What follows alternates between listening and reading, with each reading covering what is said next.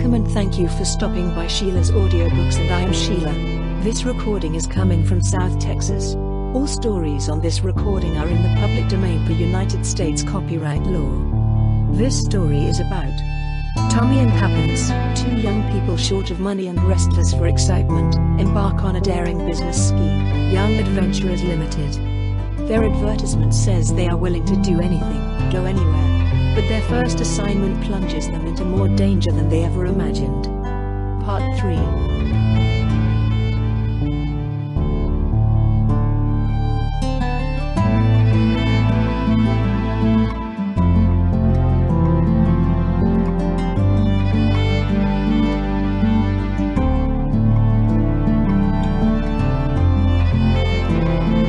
"There's that," said Tuppence suddenly, pointing to a small, old-fashioned safe let into the wall.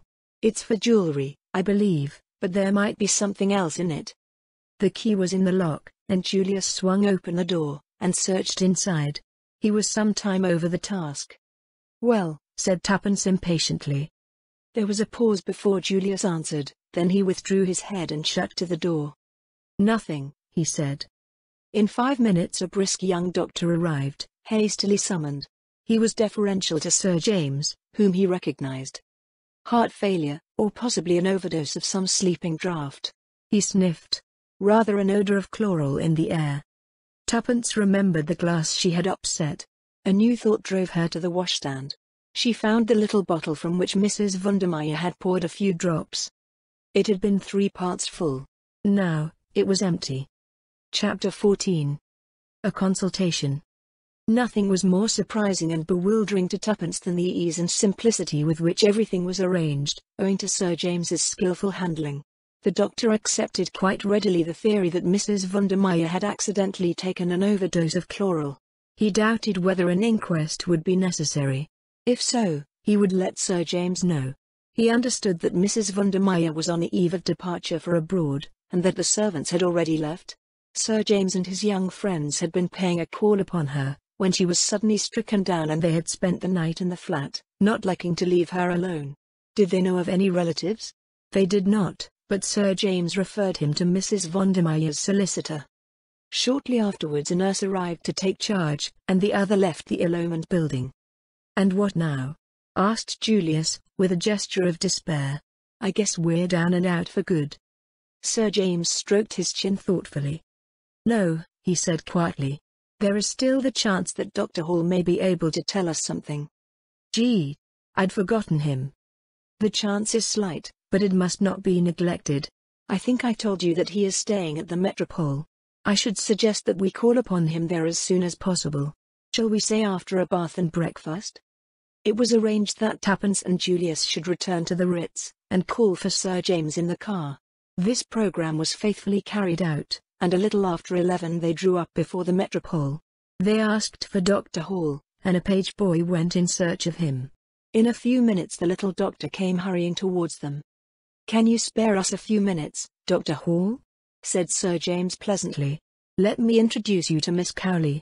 Mr. Hersheimer, I think, you already know." A quizzical gleam came into the doctor's eye as he shook hands with Julius. "Ah, yes, my young friend of the tree episode. Ankle all right, eh? I guess it's cured owing to your skillful treatment, Doc. And the heart trouble? Ha ha. Still searching," said Julius briefly. "To come to the point, can we have a word with you in private?" asked Sir James. "Certainly. I think there is a room here where we shall be quite undisturbed." He led the way, and the others followed him. They sat down, and the doctor looked inquiringly at Sir James. "Dr. Hall, I am very anxious to find a certain young lady for the purpose of obtaining a statement from her. I have reason to believe that she has been at one time or another in your establishment at Bournemouth. I hope I am transgressing no professional etiquette in questioning you on the subject. I suppose it is a matter of testimony?" Sir James hesitated a moment, then he replied, "Yes. I shall be pleased to give you any information in my power. What is the young lady's name?" "Mr. Hersheimer asked me, I remember." He half turned to Julius. "The name," said Sir James bluntly, "is really immaterial. She would be almost certainly sent to you under an assumed one. But I should like to know if you are acquainted with a Mrs. Vondermeyer? Mrs. Vondermeyer, of 20 South Audley Mansions? I know her slightly. You are not aware of what has happened? What do you mean? You do not know that Mrs. Vondermeyer is dead? Dear, I had no idea of it. When did it happen? She took an overdose of chloral last night. Purposely? Accidentally, it is believed. I should not like to say myself. Anyway, she was found dead this morning. Very sad. A singularly handsome woman. I presumed she was a friend of yours, since you are acquainted with all these details. I am acquainted with the details because, well, it was I who found her dead. Indeed, said the doctor, starting. Yes, said Sir James, and stroked his chin reflectively. This is very sad news, but you will excuse me if I say that I do not see how it bears on the subject of your inquiry. It bears on it in this way: is it not a fact that Mrs. Vondermeyer committed a young relative of hers to your charge? Julius leaned forward eagerly. That is the case, said the doctor quietly. Under the name of? Janet Vondermeyer. I understood her to be a niece of Mrs. Vondermeyer's. And she came to you? As far as I can remember, in June or July of 1915. Was she a mental case? She is perfectly sane, if that is what you mean. I understood from Mrs. Vondermeyer that the girl had been with her on the Lusitania when that ill-fated ship was sunk, and had suffered a severe shock in consequence. We're on the right track, I think? Sir James looked round. As I said before, I'm a mutt, returned Julius. The doctor looked at them all curiously. You spoke of wanting a statement from her, he said. Supposing she is not able to give one? What? You have just said that she is perfectly sane. So she is. Nevertheless, if you want a statement from her concerning any events prior to May 7, 1915, she will not be able to give it to you. They looked at the little man, stupefied. He nodded cheerfully. It's a pity, he said. A great pity, especially as I gather, Sir James, that the matter is important. But there it is, she can tell you nothing. But why, man? Darn it all, why? The little man shifted his benevolent glance to the excited young American. Because Janet Vondermeyer is suffering from a complete loss of memory. What? Quite so. An interesting case, a very interesting case. Not so uncommon, really, as you would think. There are several very well-known parallels. It's the first case of the kind that I've had under my own personal observation, and I must admit that I've found it of absorbing interest. There was something rather ghoulish in the little man's satisfaction. And she remembers nothing, said Sir James slowly. Nothing prior to May 7, 1915. After that date her memory is as good as yours or mine. Then the first thing she remembers is landing with the survivors. Everything before that is a blank. She did not know her own name, or where she had come from, or where she was. She couldn't even speak her own tongue. But surely all this is most unusual? Put in Julius. No, my dear sir. Quite normal under the circumstances. Severe shock to the nervous system. Loss of memory proceeds nearly always on the same lines. I suggested a specialist, of course. There's a very good man in Paris, makes a study of these cases, but Mrs. Vondermeyer opposed the idea of publicity that might result from such a course. I can imagine she would, said Sir James grimly. I fell in with her views. There is a certain notoriety given to these cases. And the girl was very young, 19, I believe. It seemed a pity that her infirmity should be talked about, might damage her prospects. Besides, there is no special treatment to pursue in such cases. It is really a matter of waiting. Waiting? Yes, sooner or later, the memory will return, as suddenly as it went. But in all probability the girl will have entirely forgotten the intervening period, and will take up life where she left off, at the sinking of the Lusitania. And when do you expect this to happen? The doctor shrugged his shoulders. Ah, that I cannot say. Sometimes it is a matter of months, sometimes it has been known to be as long as 20 years. Sometimes another shock does the trick. One restores what the other took away. Another shock, eh? Said Julius thoughtfully. Exactly. There was a case in Colorado, the little man's voice trailed on, voluble, mildly enthusiastic. Julius did not seem to be listening.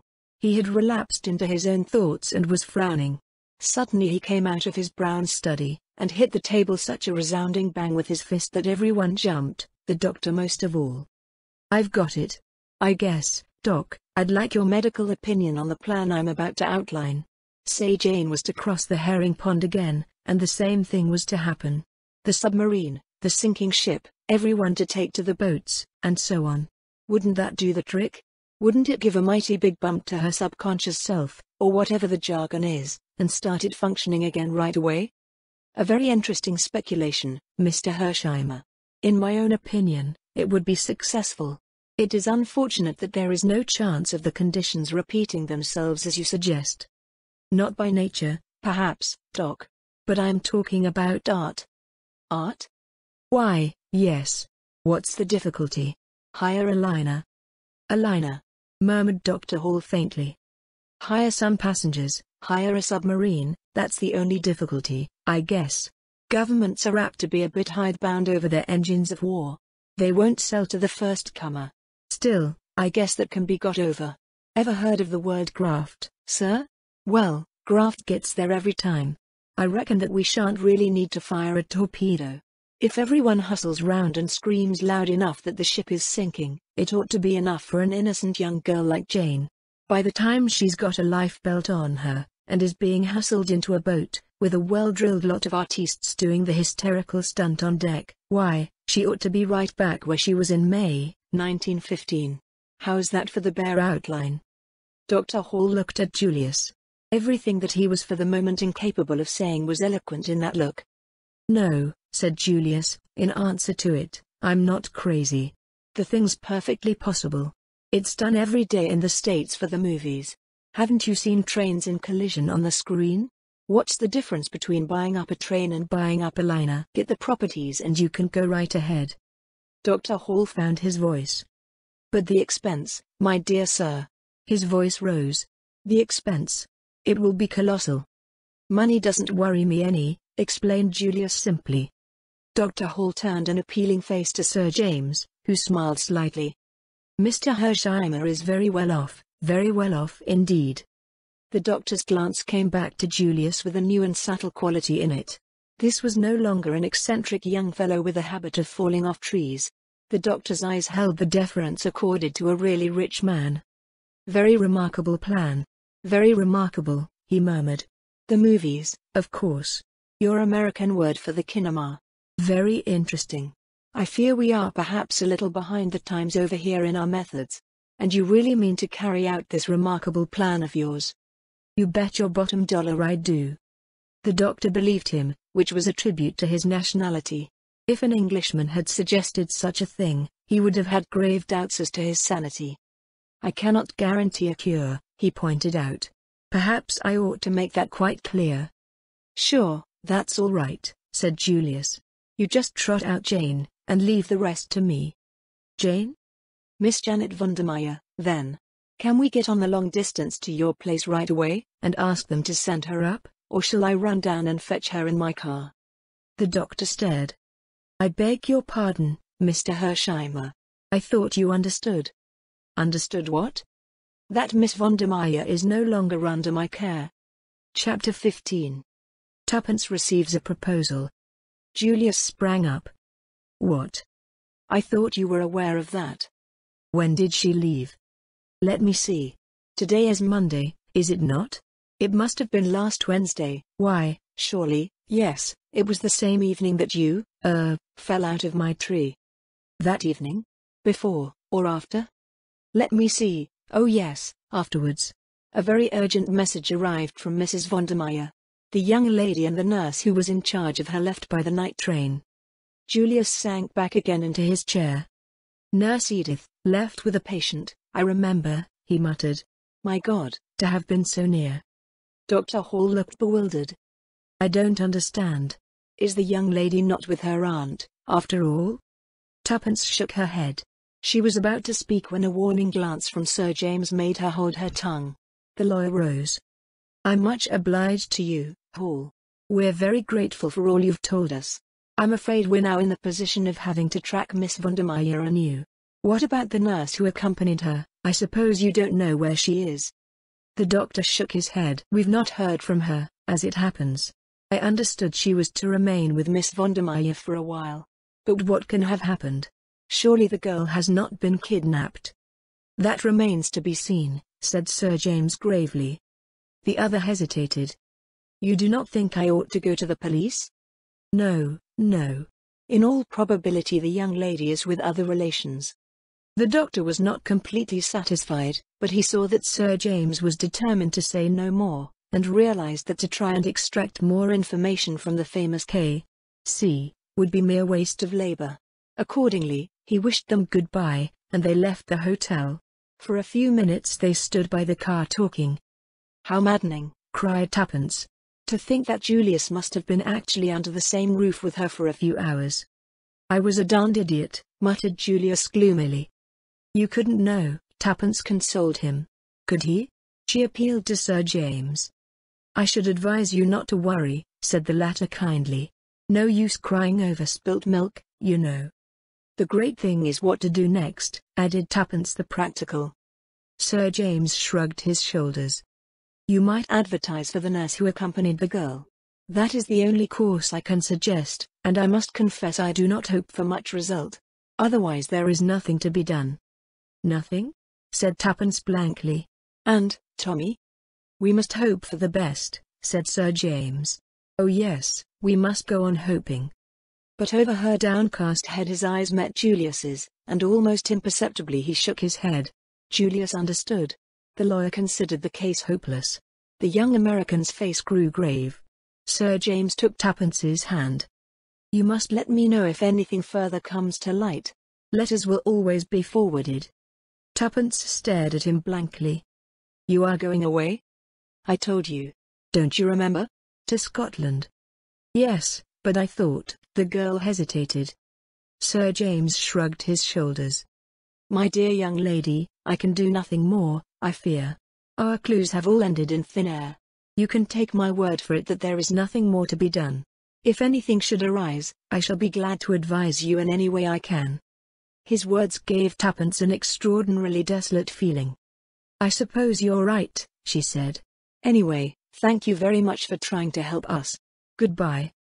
Julius was bending over the car.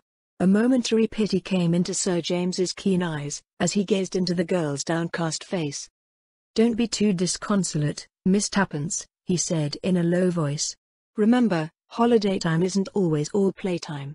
One sometimes manages to put in some work as well. Something in his tone made Tuppence glance up sharply. He shook his head with a smile. No, I shan't say any more. Great mistake to say too much. Remember that. Never tell all you know, not even to the person you know best. Understand? Goodbye. He strode away. Tuppence stared after him. She was beginning to understand Sir James's methods. Once before he had thrown her a hint in the same careless fashion. Was this a hint? What exactly lay behind those last brief words? Did he mean that, after all, he had not abandoned the case, that, secretly, he would be working on it still while? Her meditations were interrupted by Julius, who adjured her to get right in. You're looking kind of thoughtful, he remarked as they started off. Did the old guy say anything more? Tuppence opened her mouth impulsively, and then shut it again. Sir James's words sounded in her ears, never tell all you know, not even to the person you know best. And like a flash there came into her mind another memory. Julius before the safe in the flat, her own question and a pause before his reply, nothing. Was there really nothing? Or had he found something he wished to keep to himself? If he could make a reservation, so could she. Nothing particular, she replied. She felt rather than saw Julius throw a sideways glance at her. Say, shall we go for a spin in the park? If you like. For a while they ran on under the trees in silence. It was a beautiful day. The keen rush through the air brought a new exhilaration to Tuppence. Say, Miss Tuppence, do you think I'm ever going to find Jane? Julius spoke in a discouraged voice. The mood was so alien to him that Tuppence turned and stared at him in surprise. He nodded. That's so. I'm getting down and out over the business. Sir James today hadn't got any hope at all, I could see that. I don't like him, we don't gee together somehow, but he's pretty cute, and I guess he wouldn't quit if there was any chance of success, now, would he? Tuppence felt rather uncomfortable, but clinging to her belief that Julius also had withheld something from her, she remained firm. He suggested advertising for the nurse, she reminded him. Yes, with a forlorn hope flavor to his voice. No, I'm about fed up. I've half a mind to go back to the States right away. Oh no! Cried Tuppence. We've got to find Tommy. I sure forgot Beresford, said Julius contritely. That's so. We must find him. But after, well, I've been daydreaming ever since I started on this trip, and these dreams are rotten poor business. I'm quit of them. Say, Miss Tuppence, there's something I'd like to ask you. Yes? You and Beresford. What about it? I don't understand you, replied Tuppence with dignity, adding rather inconsequently, and, anyway, you're wrong. Not got a sort of kindly feeling for one another? Certainly not, said Tuppence with warmth. Tommy and I are friends, nothing more. I guess every pair of lovers has said that sometime or another, observed Julius. Nonsense, snapped Tuppence. Do I look the sort of girl that's always falling in love with every man she meets? You do not. You look the sort of girl that's mighty often getting fallen in love with. Oh, said Tuppence, rather taken aback. That's a compliment, I suppose? Sure. Now let's get down to this.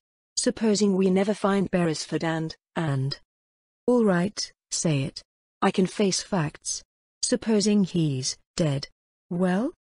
And all this business fiddles out. What are you going to do?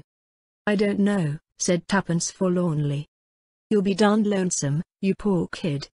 I shall be all right, snapped Tuppence with her usual resentment of any kind of pity. What about marriage? Inquired Julius. Got any views on the subject? I intend to marry, of course, replied Tuppence. That is, if she paused, knew a momentary longing to draw back, and then stuck to her guns bravely, I can find someone rich enough to make it worth my while. That's frank, isn't it? I dare say you despise me for it. I never despise business instinct, said Julius. What particular figure have you in mind? Figure? Asked Tuppence, puzzled. Do you mean tall or short? No. Sum, income. Oh, I haven't quite worked that out. What about me? You? Sure thing. Oh, I couldn't. Why not? I tell you I couldn't. Again, why not? It would seem so unfair. I don't see anything unfair about it. I call your bluff, that's all. I admire you immensely, Miss Tuppence, more than any girl I've ever met. You're so darned plucky. I'd just love to give you a real, rattling good time. Say the word, and we'll run round right away to some high-class jeweler, and fix up the ring business. I can't, gasped Tuppence. Because of Beresford? No, no, no. Well then? Tuppence merely continued to shake her head violently. You can't reasonably expect more dollars than I've got. Oh, it isn't that, gasped Tuppence with an almost hysterical laugh. But thanking you very much, and all that, I think I'd better say no. I'd be obliged if you'd do me the favor to think it over until tomorrow. It's no use. Still, I guess we'll leave it like that. Very well, said Tuppence meekly.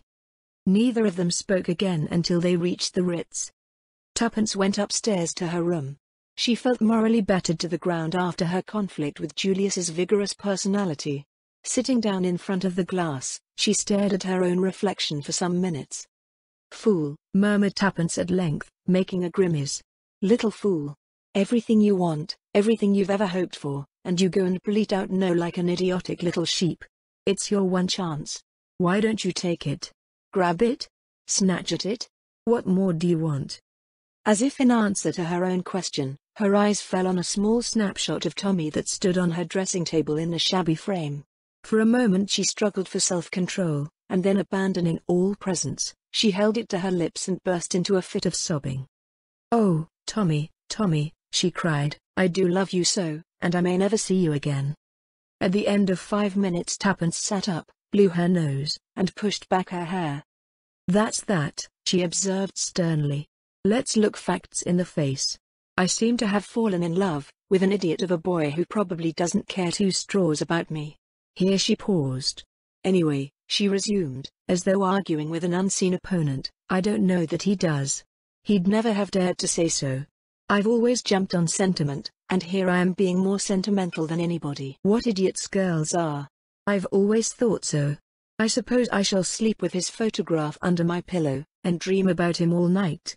It's dreadful to feel you've been false to your principles. Tuppence shook her head sadly, as she reviewed her backsliding. I don't know what to say to Julius, I'm sure. Oh, what a fool I feel. I'll have to say something. He's so American and thorough, he'll insist upon having a reason. I wonder if he did find anything in that safe. Tuppence's meditations went off on another tack. She reviewed the events of last night carefully and persistently. Somehow, they seemed bound up with Sir James's enigmatical words. Suddenly she gave a great start, the colour faded out of her face. Her eyes, fascinated, gazed in front of her, the pupils dilated. Impossible, she murmured. Impossible. I must be going mad even to think of such a thing. Monstrous, yet it explained everything. After a moment's reflection she sat down and wrote a note, weighing each word as she did so. Finally she nodded her head as though satisfied, and slipped it into an envelope which she addressed to Julius. She went down the passage to his sitting room and knocked at the door. As she had expected, the room was empty. She left the note on the table. A small page boy was waiting outside her own door when she returned to it. Telegram for you, miss. Tuppence took it from the salver, and tore it open carelessly. Then she gave a cry. The telegram was from Tommy. Chapter 16. Further Adventures of Tommy. From a darkness punctuated with throbbing stabs of fire, Tommy dragged his senses slowly back to life. When he at last opened his eyes, he was conscious of nothing but an excruciating pain through his temples. He was vaguely aware of unfamiliar surroundings. Where was he? What had happened? He blinked feebly. This was not his bedroom at the Ritz. And what the devil was the matter with his head? Damn, said Tommy, and tried to sit up. He had remembered. He was in that sinister house in Soho. He uttered a groan and fell back. Through his almost closed lids he reconnoitred carefully. He is coming to, remarked a voice very near Tommy's ear. He recognized it at once for that of the bearded and efficient German, and lay artistically inert. He felt that it would be a pity to come round too soon, and until the pain in his head became a little less acute, he felt quite incapable of collecting his wits. Painfully he tried to puzzle out what had happened. Obviously somebody must have crept up behind him as he listened and struck him down with a blow on the head. They knew him now for a spy, and would in all probability give him short shrift. Undoubtedly he was in a tight place. Nobody knew where he was, therefore he need expect no outside assistance, and must depend solely on his own wits. Well, here goes, murmured Tommy to himself, and repeated his former remark. Damn, he observed, and this time succeeded in sitting up. In a minute the German stepped forward and placed a glass to his lips, with a brief command drink. Tommy obeyed. The potency of the draught made him choke, but it cleared his brain in a marvelous manner. He was lying on a couch in the room in which the meeting had been held. On one side of him was the German, on the other the villainous-faced doorkeeper who had let him in. The others were grouped together at a little distance away. But Tommy missed one face. The man known as Number One was no longer of the company. Feel better? Asked the German, as he removed the empty glass. Yes, thanks, returned Tommy cheerfully. Ah, my young friend, it is lucky for you your skull is so thick. The good Conrad struck hard. He indicated the evil-faced doorkeeper by a nod. The man grinned. Tommy twisted his head round with an effort. Oh, he said, so you're Conrad, are you? It strikes me the thickness of my skull was lucky for you too. When I look at you I feel it's almost a pity I've enabled you to cheat the hangman. The man snarled, and the bearded man said quietly. He would have run no risk of that. Just as you like, replied Tommy. I know it's the fashion to run down the police. I rather believe in them myself. His manner was nonchalant to the last degree.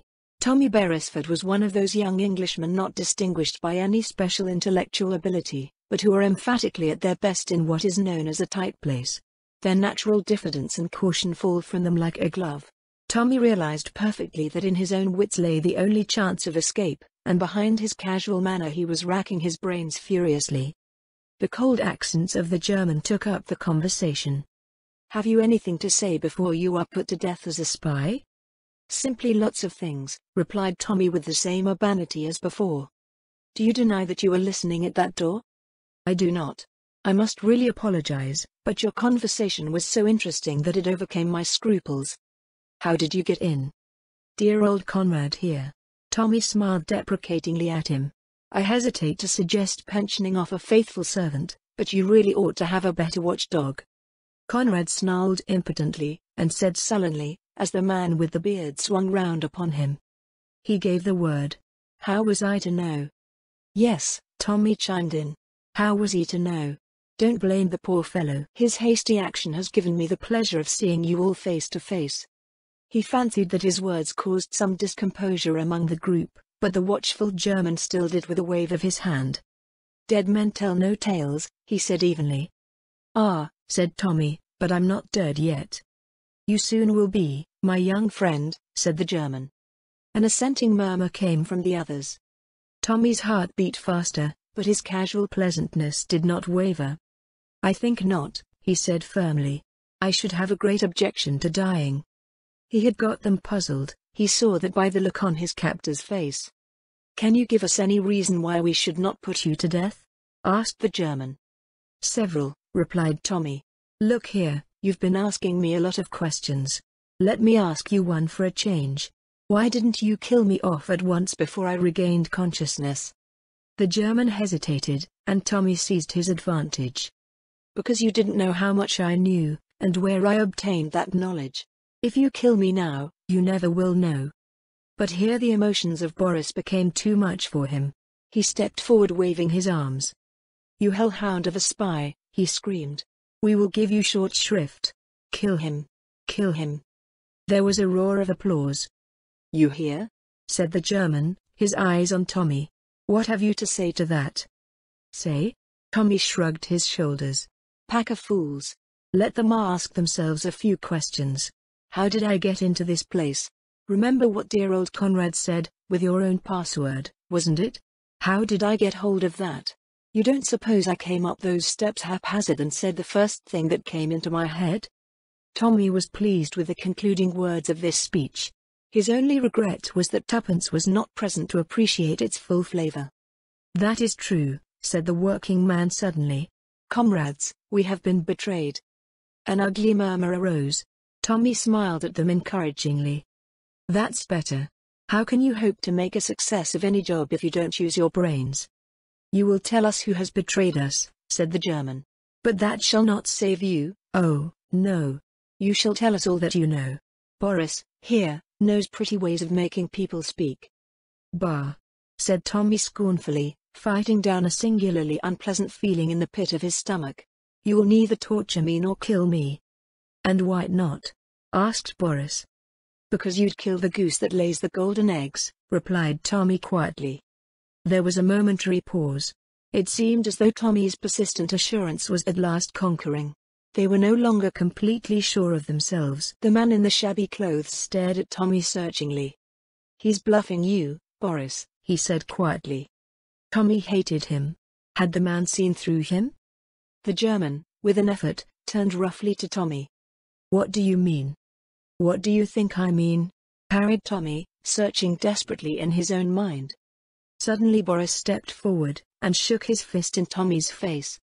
Speak, you swine of an Englishman, speak. Don't get so excited, my good fellow, said Tommy calmly. That's the worst of you foreigners. You can't keep calm. Now, I ask you, do I look as though I thought there were the least chance of your killing me? He looked confidently round, and was glad they could not hear the persistent beating of his heart which gave the light to his words. No, admitted Boris at last sullenly, you do not. Thank God, he's not a mind reader, thought Tommy. Aloud he pursued his advantage. And why am I so confident? Because I know something that puts me in a position to propose a bargain. A bargain? The bearded man took him up sharply. Yes, a bargain. My life and liberty against, he paused. Against what? The group pressed forward. You could have heard a pin drop. Slowly Tommy spoke. The papers that Danvers brought over from America in the Lusitania. The effect of his words was electrical. Everyone was on his feet. The German waved them back. He leaned over Tommy, his face purple with excitement. Himmel! You have got them, then? With magnificent calm Tommy shook his head. You know where they are? Persisted the German. Again Tommy shook his head. Not in the least. Then, angry and baffled, the words failed him. Tommy looked round. He saw anger and bewilderment on every face, but his calm assurance had done its work. No one doubted but that something lay behind his words. I don't know where the papers are, but I believe that I can find them. I have a theory. Pa. Tommy raised his hand, and silenced the clamors of disgust. I call it a theory, but I'm pretty sure of my facts that are known to no one but myself. In any case, what do you lose? If I can produce the papers, you give me my life and liberty in exchange. Is it a bargain? And if we refuse? Said the German quietly. Tommy lay back on the couch. The 29th, he said thoughtfully, is less than a fortnight ahead. For a moment the German hesitated. Then he made a sign to Conrad. Take him into the other room. For 5 minutes, Tommy sat on the bed in the dingy room next door. His heart was beating violently. He had risked all on this throw. How would they decide? And all the while that this agonized questioning went on within him, he talked flippantly to Conrad, enraging the cross-grained doorkeeper to the point of homicidal mania.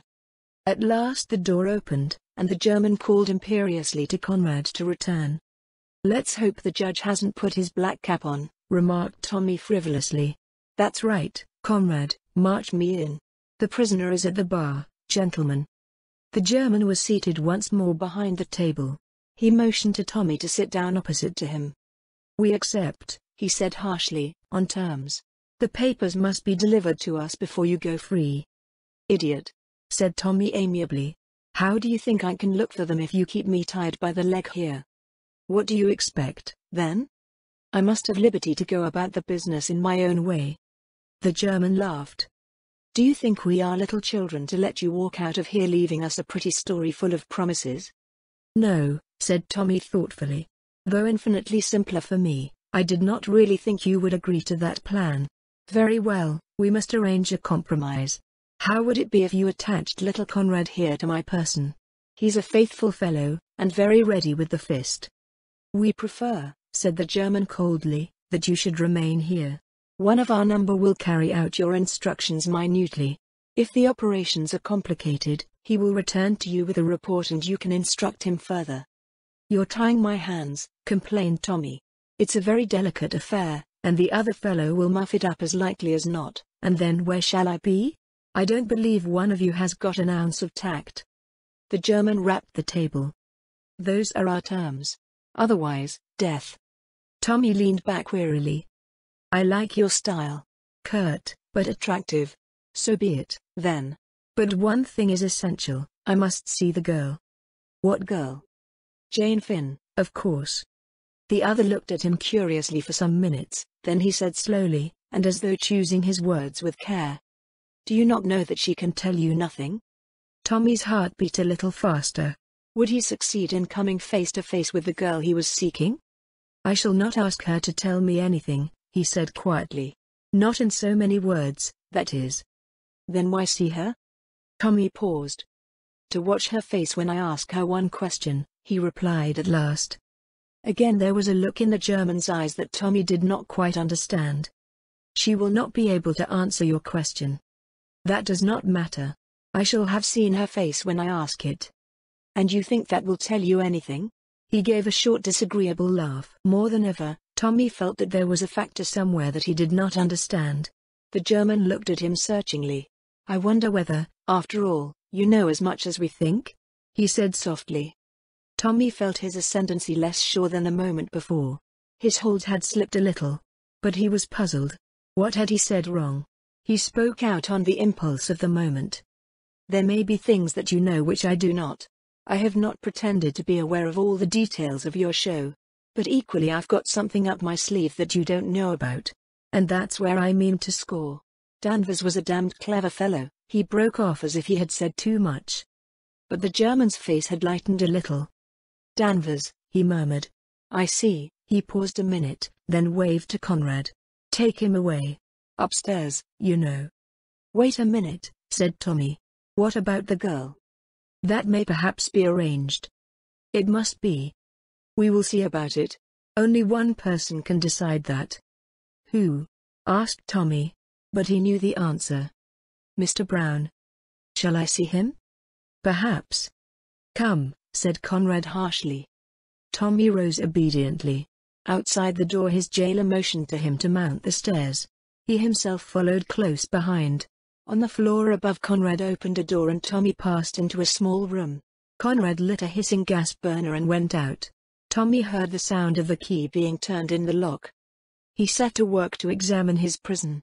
It was a smaller room than the one downstairs, and there was something peculiarly airless about the atmosphere of it. Then he realized that there was no window.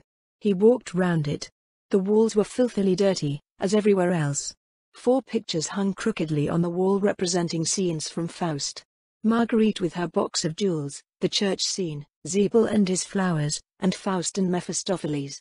The latter brought Tommy's mind back to Mr. Brown again. In this sealed and closed chamber, with its close-fitting heavy door, he felt cut off from the world, and the sinister power of the arch-criminal seemed more real. Shout as he would, no one could ever hear him. The place was a living tomb. With an effort Tommy pulled himself together. He sank onto the bed and gave himself up to reflection. His head ached badly, also, he was hungry. The silence of the place was dispiriting. Anyway, said Tommy, trying to cheer himself, I shall see the chief, the mysterious Mr. Brown, and with a bit of luck and bluffing I shall see the mysterious Jane Finn also. After that Tommy was forced to admit the prospect looked dreary. Chapter 17. Annette. The troubles of the future, however, soon faded before the troubles of the present. And of these, the most immediate and pressing was that of hunger. Tommy had a healthy and vigorous appetite. The steak and chips partaken of for lunch seemed now to belong to another decade. He regretfully recognized the fact that he would not make a success of a hunger strike. He prowled aimlessly about his prison. Once or twice he discarded dignity, and pounded on the door. But nobody answered the summons. Hang it all, said Tommy indignantly. They can't mean to starve me to death. A newborn fear passed through his mind that this might, perhaps, be one of those pretty ways of making a prisoner speak, which had been attributed to Boris. But on reflection he dismissed the idea. It's that sour-faced brute Conrad, he decided. That's a fellow I shall enjoy getting even with one of these days. This is just a bit of spite on his part. I'm certain of it. Further meditations induced in him the feeling that it would be extremely pleasant to bring something down with a whack on Conrad's egg-shaped head. Tommy stroked his own head tenderly, and gave himself up to the pleasures of imagination. Finally a bright idea flashed across his brain. Why not convert imagination into reality? Conrad was undoubtedly the tenant of the house. The others, with the possible exception of the bearded German, merely used it as a rendezvous. Therefore, why not wait in ambush for Conrad behind the door, and when he entered bring down a chair, or one of the decrepit pictures, smartly onto his head. One would, of course, be careful not to hit too hard. And then, simply walk out. If he met anyone on the way down, well, Tommy brightened at the thought of an encounter with his fists. Such an affair was infinitely more in his line than the verbal encounter of this afternoon. Intoxicated by his plan, Tommy gently unhooked the picture of the devil and Faust, and settled himself in position. His hopes were high. The plan seemed to him simple but excellent. Time went on, but Conrad did not appear. Night and day were the same in this prison room, but Tommy's wristwatch, which enjoyed a certain degree of accuracy, informed him that it was 9 o'clock in the evening. Tommy reflected gloomily that if supper did not arrive soon it would be a question of waiting for breakfast. At 10 o'clock hope deserted him, and he flung himself on the bed to seek consolation in sleep. In 5 minutes his woes were forgotten. The sound of the key turning in the lock awoke him from his slumbers. Not belonging to the type of hero who is famous for awaking in full possession of his faculties, Tommy merely blinked at the ceiling and wondered vaguely where he was. Then he remembered, and looked at his watch. It was 8 o'clock. It's either early morning tea or breakfast, deduced the young man, and pray God it's the latter. The door swung open. Too late, Tommy remembered his scheme of obliterating the unprepossessing Conrad. A moment later he was glad that he had, for it was not Conrad who entered, but a girl. She carried a tray which she set down on the table. In the feeble light of the gas burner, Tommy blinked at her. He decided at once that she was one of the most beautiful girls he had ever seen. Her hair was a full rich brown, with sudden glints of gold in it as though there were imprisoned sunbeams struggling in its depths. There was a wild rose quality about her face. Her eyes, set wide apart, were hazel, a golden hazel that again recalled a memory of sunbeams. A delirious thought shot through Tommy's mind. "Are you Jane Finn?" he asked breathlessly. The girl shook her head wonderingly. "My name is Annette, monsieur." She spoke in a soft, broken English. "Oh," said Tommy, rather taken aback. "Français?" he hazarded. "Oui, monsieur. Monsieur parle français?" "Not for any length of time," said Tommy. "What's that? Breakfast?" The girl nodded. Tommy dropped off the bed and came and inspected the contents of the tray. It consisted of a loaf, some margarine, and a jug of coffee. "The living is not equal to the Ritz," he observed with a sigh. "But for what we are at last about to receive, the Lord has made me truly thankful. Amen." He drew up a chair, and the girl turned away to the door. "Wait a second," cried Tommy. "There are lots of things I want to ask you, Annette. What are you doing in this house? Don't tell me you're Conrad's niece, or daughter, or anything, because I can't believe it." "I do the service, monsieur. I am not related to anybody." "I see," said Tommy. "You know what I asked you just now? Have you ever heard that name?" "I have heard people speak of Jane Finn, I think." "You don't know where she is?" Annette shook her head. "She's not in this house, for instance." "Oh no, monsieur. I must go now, they will be waiting for me." She hurried out. The key turned in the lock. "I wonder who they are," mused Tommy, as he continued to make inroads on the loaf. "With a bit of luck, the girl might help me to get out of here. She doesn't look like one of the gang." At 1 o'clock Annette reappeared with another tray, but this time Conrad accompanied her. "Good morning," said Tommy amiably. "You have not used Pear's soap, I see." Conrad growled threateningly. "No light repartee, have you, old bean? There, we can't always have brains as well as beauty. What have we for lunch? Stew? How did I know? Elementary, my dear Watson, the smell of onions is unmistakable." "Talk away," grunted the man. "It's little enough time you'll have to talk in, maybe." The remark was unpleasant in its suggestion, but Tommy ignored it. He sat down at the table. "Retire, varlet," he said, with a wave of his hand. "Prat not to thy betters." That evening Tommy sat on the bed, and cogitated deeply. Would Conrad again accompany the girl? If he did not, should he risk trying to make an ally of her? He decided that he must leave no stone unturned. His position was desperate. At 8 o'clock the familiar sound of the key turning made him spring to his feet. The girl was alone. "Shut the door," he commanded. "I want to speak to you." She obeyed. "Look here, Annette, I want you to help me get out of this." She shook her head. "Impossible. There are 3 of them on the floor below." Oh, Tommy was secretly grateful for the information. "But you would help me if you could?" "No, monsieur." "Why not?" The girl hesitated. "I think they are my own people. You have spied upon them. They're quite right to keep you here." "They're a bad lot, Annette. If you'll help me, I'll take you away from the lot of them. And you'd probably get a good whack of money." But the girl merely shook her head. "I dare not, monsieur, I am afraid of them." She turned away. "Wouldn't you do anything to help another girl?" cried Tommy. "She's about your age too. Won't you save her from their clutches?" "You mean Jane Finn?" "Yes." "It is her you came here to look for?" "Yes." "That's it." The girl looked at him, then passed her hand across her forehead. "Jane Finn. Always I hear that name. It is familiar." Tommy came forward eagerly. "You must know something about her?" But the girl turned away abruptly. "I know nothing, only the name." She walked towards the door. Suddenly she uttered a cry. Tommy stared. She had caught sight of the picture he had laid against the wall the night before. For a moment he caught a look of terror in her eyes. As inexplicably it changed to relief. Then abruptly she went out of the room. Tommy could make nothing of it. Did she fancy that he had meant to attack her with it? Surely not. He rehung the picture on the wall thoughtfully. 3 more days went by in dreary inaction. Tommy felt the strain telling on his nerves. He saw no one but Conrad and Annette, and the girl had become dumb. She spoke only in monosyllables. A kind of dark suspicion smoldered in her eyes. Tommy felt that if this solitary confinement went on much longer he would go mad. He gathered from Conrad that they were waiting for orders from Mr. Brown. Perhaps, thought Tommy, he was abroad or away, and they were obliged to wait for his return. But the evening of the 3rd day brought a rude awakening.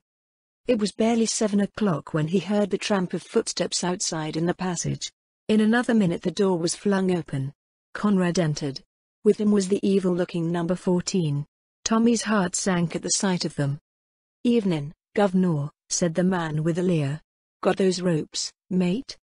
The silent Conrad produced a length of fine cord. The next minute number 14's hands, horribly dexterous, were winding the cord round his limbs, while Conrad held him down. "What the devil?" began Tommy. But the slow, speechless grin of the silent Conrad froze the words on his lips. Number 14 proceeded deftly with his task. In another minute Tommy was a mere helpless bundle. Then at last Conrad spoke. "Thought you'd bluffed us, did you? With what you knew, and what you didn't know. Bargained with us. And all the time it was bluff. Bluff. You know less than a kitten. But your number's up now, all right, you swine." Tommy lay silent. There was nothing to say. He had failed. Somehow or other the omnipotent Mr. Brown had seen through his pretensions. Suddenly a thought occurred to him. "A very good speech, Conrad," he said approvingly. "But wherefore the bonds and fetters?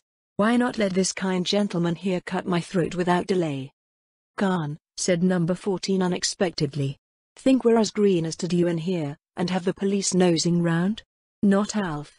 We've ordered the carriage for your lordship tomorrow morning, but in the meantime we're not taking any chances, see?" "Nothing," said Tommy, "could be plainer than your words, unless it was your face." "Stow it," said number 14. "With pleasure," replied Tommy. "You're making a sad mistake, but yours will be the loss."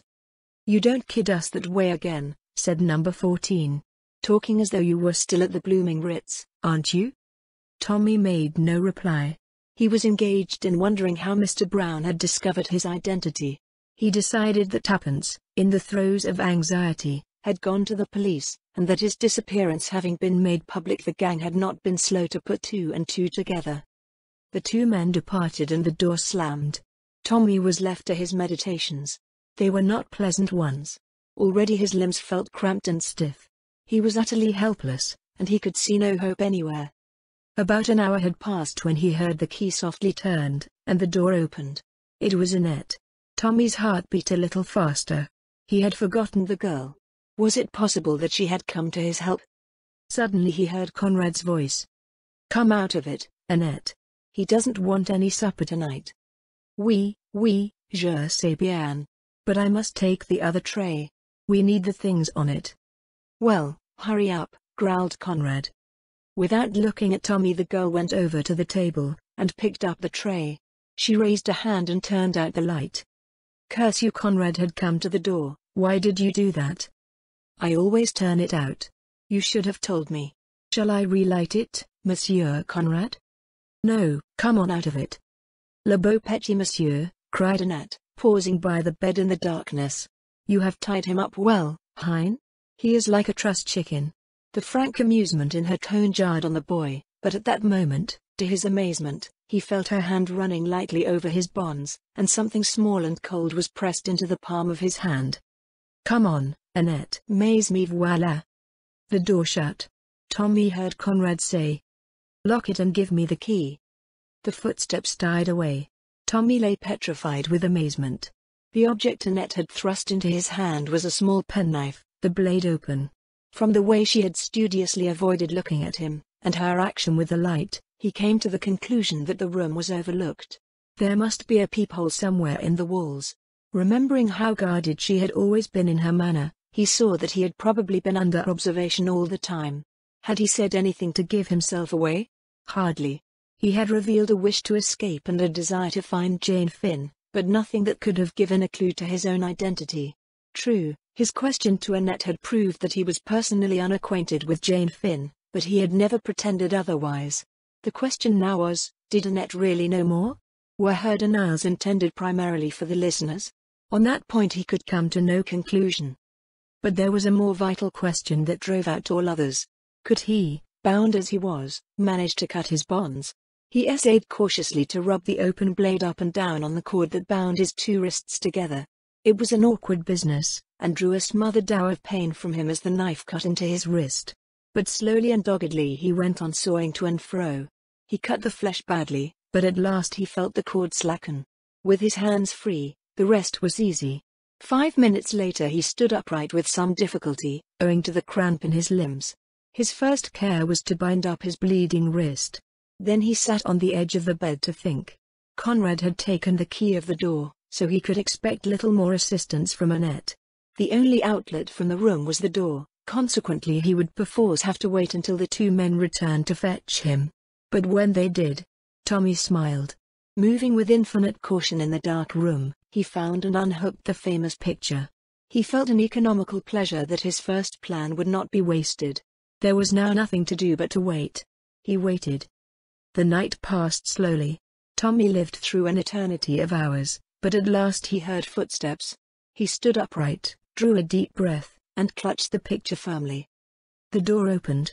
A faint light streamed in from outside. Conrad went straight towards the gas to light it. Tommy deeply regretted that it was he who had entered first. It would have been pleasant to get even with Conrad. Number 14 followed. As he stepped across the threshold, Tommy brought the picture down with terrific force on his head. Number 14 went down amidst a stupendous crash of broken glass. In a minute Tommy had slipped out and pulled to the door. The key was in the lock. He turned it and withdrew it just as Conrad hurled himself against the door from the inside with a volley of curses. For a moment Tommy hesitated. There was the sound of someone stirring on the floor below. Then the German's voice came up the stairs. "Gott im Himmel. Conrad, what is it?" Tommy felt a small hand thrust into his. Beside him stood Annette. She pointed up a rickety ladder that apparently led to some attics. "Quick, up here." She dragged him after her up the ladder. In another moment they were standing in a dusty garret littered with lumber. Tommy looked round. "This won't do. It's a regular trap. There's no way out." "Hush. Wait." The girl put her finger to her lips. She crept to the top of the ladder and listened. The banging and beating on the door was terrific. The German and another were trying to force the door in. Annette explained in a whisper. "They will think you are still inside. They cannot hear what Conrad says. The door is too thick." "I thought you could hear what went on in the room?" "There is a peephole into the next room. It was clever of you to guess. But they will not think of that, they are only anxious to get in." "Yes, but look here." "Leave it to me." She bent down. To his amazement, Tommy saw that she was fastening the end of a long piece of string to the handle of a big cracked jug. She arranged it carefully, then turned to Tommy. "Have you the key of the door?" "Yes." "Give it to me." He handed it to her. "I am going down. Do you think you can go halfway, and then swing yourself down behind the ladder, so that they will not see you?" Tommy nodded. "There's a big cupboard in the shadow of the landing. Stand behind it. Take the end of this string in your hand. When I've let the others out, pull."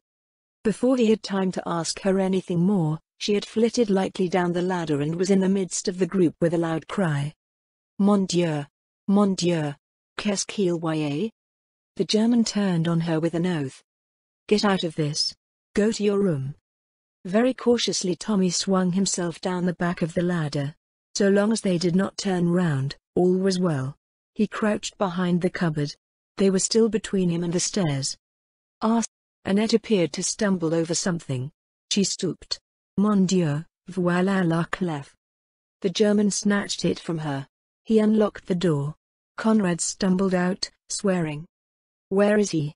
Have you got him?" "We have seen no one," said the German sharply. His face paled. "Who do you mean?" Conrad gave vent to another oath. "He's got away." "Impossible. He would have passed us." At that moment, with an ecstatic smile, Tommy pulled the string. A crash of crockery came from the attic above. In a trice the men were pushing each other up the rickety ladder and had disappeared into the darkness above. Quick as a flash, Tommy leapt from his hiding place and dashed down the stairs, pulling the girl with him. There was no one in the hall. He fumbled over the bolts and chain. At last they yielded, the door swung open. He turned. Annette had disappeared. Tommy stood spellbound. Had she run upstairs again? What madness possessed her? He fumed with impatience, but he stood his ground. He would not go without her. And suddenly there was an outcry overhead, an exclamation from the German, and then Annette's voice, clear and high. "Ma foi, he has escaped." And quickly. Who would have thought it? Tommy still stood rooted to the ground. Was that a command to him to go? He fancied it was. And then, louder still, the words floated down to him. "This is a terrible house. I want to go back to Marguerite. To Marguerite. To Marguerite." Tommy had run back to the stairs. She wanted him to go and leave her. But why? At all costs he must try and get her away with him. Then his heart sank. Conrad was leaping down the stairs, uttering a savage cry at the sight of him. After him came the others. Tommy stopped Conrad's rush with a straight blow with his fist. It caught the other on the point of the jaw and he fell like a log. The second man tripped over his body and fell. From higher up the staircase there was a flash, and a bullet grazed Tommy's ear. He realized that it would be good for his health to get out of this house as soon as possible. As regards Annette, he could do nothing. He had got even with Conrad, which was one satisfaction. The blow had been a good one. He leapt for the door, slamming it behind him. The square was deserted. In front of the house was a baker's van. Evidently he was to have been taken out of London in that, and his body found many miles from the house in Soho. The driver jumped to the pavement and tried to bar Tommy's way. Again Tommy's fist shot out, and the driver sprawled on the pavement. Tommy took to his heels and ran, none too soon. The front door opened and a hail of bullets followed him. Fortunately none of them hit him. He turned the corner of the square. "There's one thing," he thought to himself, "they can't go on shooting. They'll have the police after them if they do. I wonder they dared to there." He heard the footsteps of his pursuers behind him, and redoubled his own pace. Once he got out of these byways he would be safe. There would be a policeman about somewhere, not that he really wanted to invoke the aid of the police if he could possibly do without it.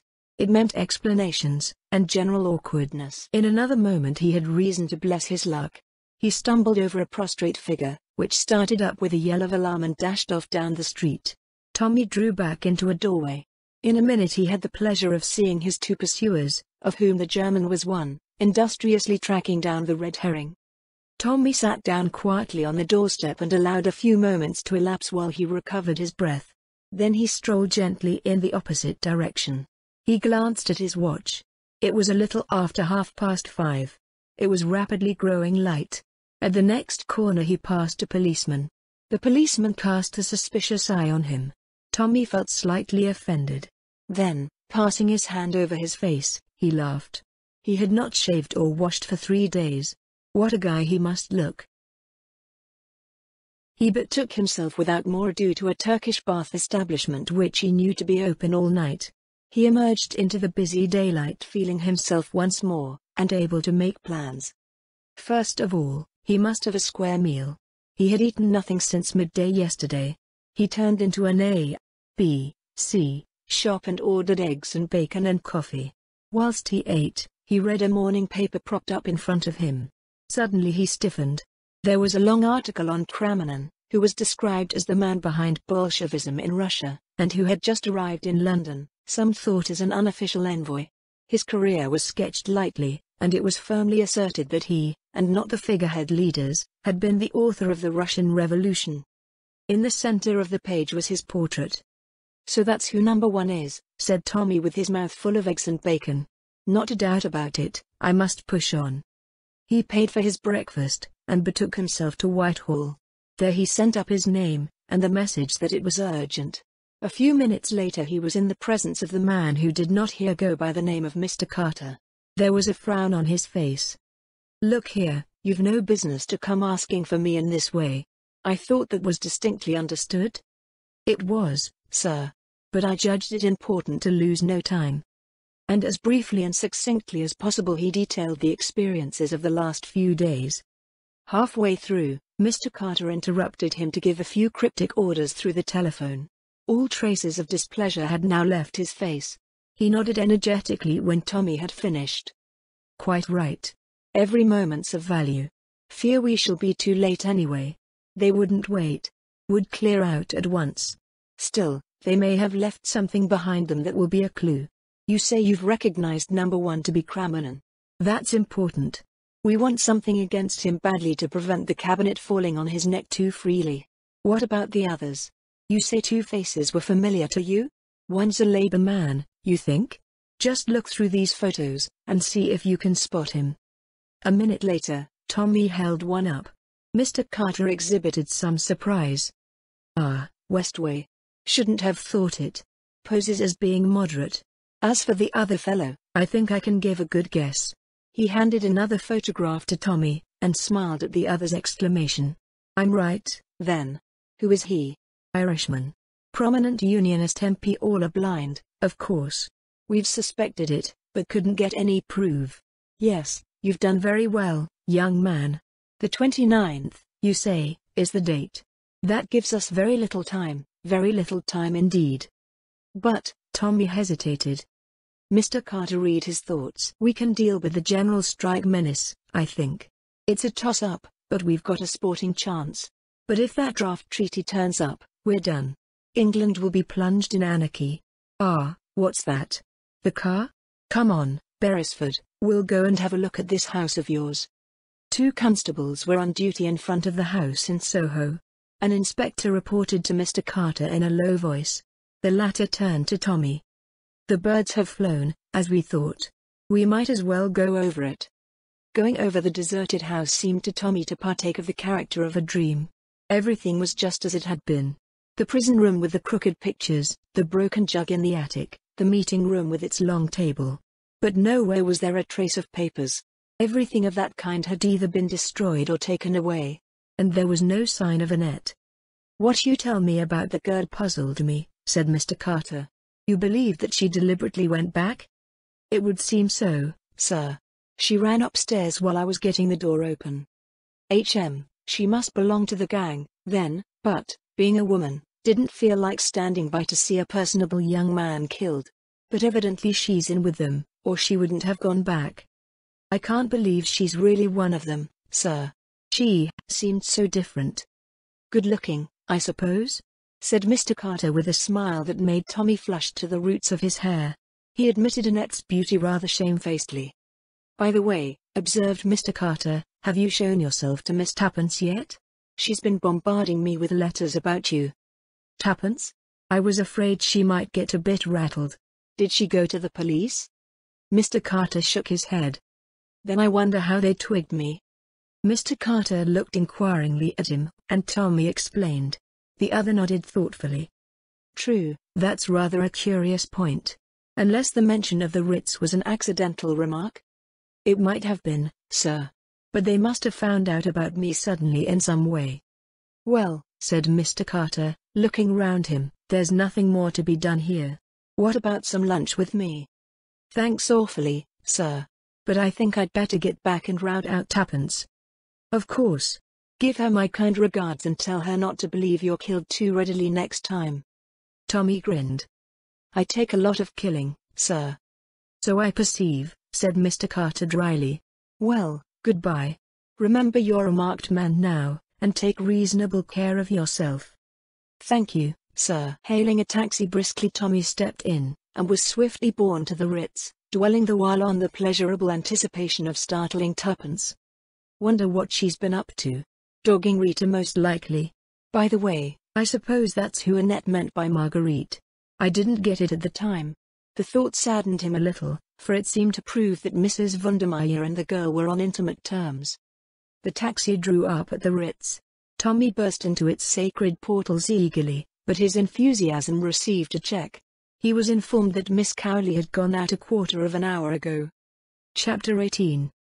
The Telegram. Baffled for the moment, Tommy strolled into the restaurant, and ordered a meal of surpassing excellence. His 4 days' imprisonment had taught him anew to value good food. He was in the middle of conveying a particularly choice morsel of sole à la Jeanette to his mouth, when he caught sight of Julius entering the room. Tommy waved a menu cheerfully, and succeeded in attracting the other's attention. At the sight of Tommy, Julius's eyes seemed as though they would pop out of his head. He strode across, and pump-handled Tommy's hand with what seemed to the latter quite unnecessary vigor. "Holy snakes!" he ejaculated. "Is it really you?" "Of course it is. Why shouldn't it be? Why shouldn't it be? Say, man, don't you know you've been given up for dead? I guess we'd have had a solemn requiem for you in another few days." "Who thought I was dead?" demanded Tommy. "Tuppence." She remembered the proverb about the good dying young, I suppose. There must be a certain amount of original sin in me to have survived. "Where is Tuppence, by the way?" "Isn't she here?" "No, the fellows at the office said she'd just gone out." "Gone shopping, I guess. I dropped her here in the car about an hour ago. But, say, can't you shed that British calm of yours, and get down to it? What on God's earth have you been doing all this time?" "If you're feeding here," replied Tommy, "order now. It's going to be a long story." Julius drew up a chair to the opposite side of the table, summoned a hovering waiter, and dictated his wishes. Then he turned to Tommy. "Fire ahead. I guess you've had some few adventures." "One or two," replied Tommy modestly, and plunged into his recital. Julius listened spellbound. Half the dishes that were placed before him he forgot to eat. At the end he heaved a long sigh. "Bully for you. Reads like a dime novel." "And now for the home front," said Tommy, stretching out his hand for a peach. "Well," drawled Julius, "I don't mind admitting we've had some adventures too." He, in his turn, assumed the role of narrator. Beginning with his unsuccessful reconnoitering at Bournemouth, he passed on to his return to London, the buying of the car, the growing anxieties of Tuppence, the call upon Sir James, and the sensational occurrences of the previous night. "But who killed her?" asked Tommy. "I don't quite understand." "The doctor kidded himself. She took it herself," replied Julius dryly. "And Sir James? What did he think?" "Being a legal luminary, he is likewise a human oyster," replied Julius. "I should say he reserved judgment." He went on to detail the events of the morning. "Lost her memory, eh?" said Tommy with interest. "By Jove, that explains why they looked at me so queerly when I spoke of questioning her. Bit of a slip on my part, that. But it wasn't the sort of thing a fellow would be likely to guess." "They didn't give you any sort of hint as to where Jane was?" Tommy shook his head regretfully. "Not a word. I'm a bit of an ass, as you know. I ought to have got more out of them somehow. I guess you're lucky to be here at all. That bluff of yours was the goods all right. How you ever came to think of it all so pat beats me to a frazzle." "I was in such a funk I had to think of something," said Tommy simply. There was a moment's pause, and then Tommy reverted to Mrs. Vondermeyer's death. "There's no doubt it was chloral?" "I believe not.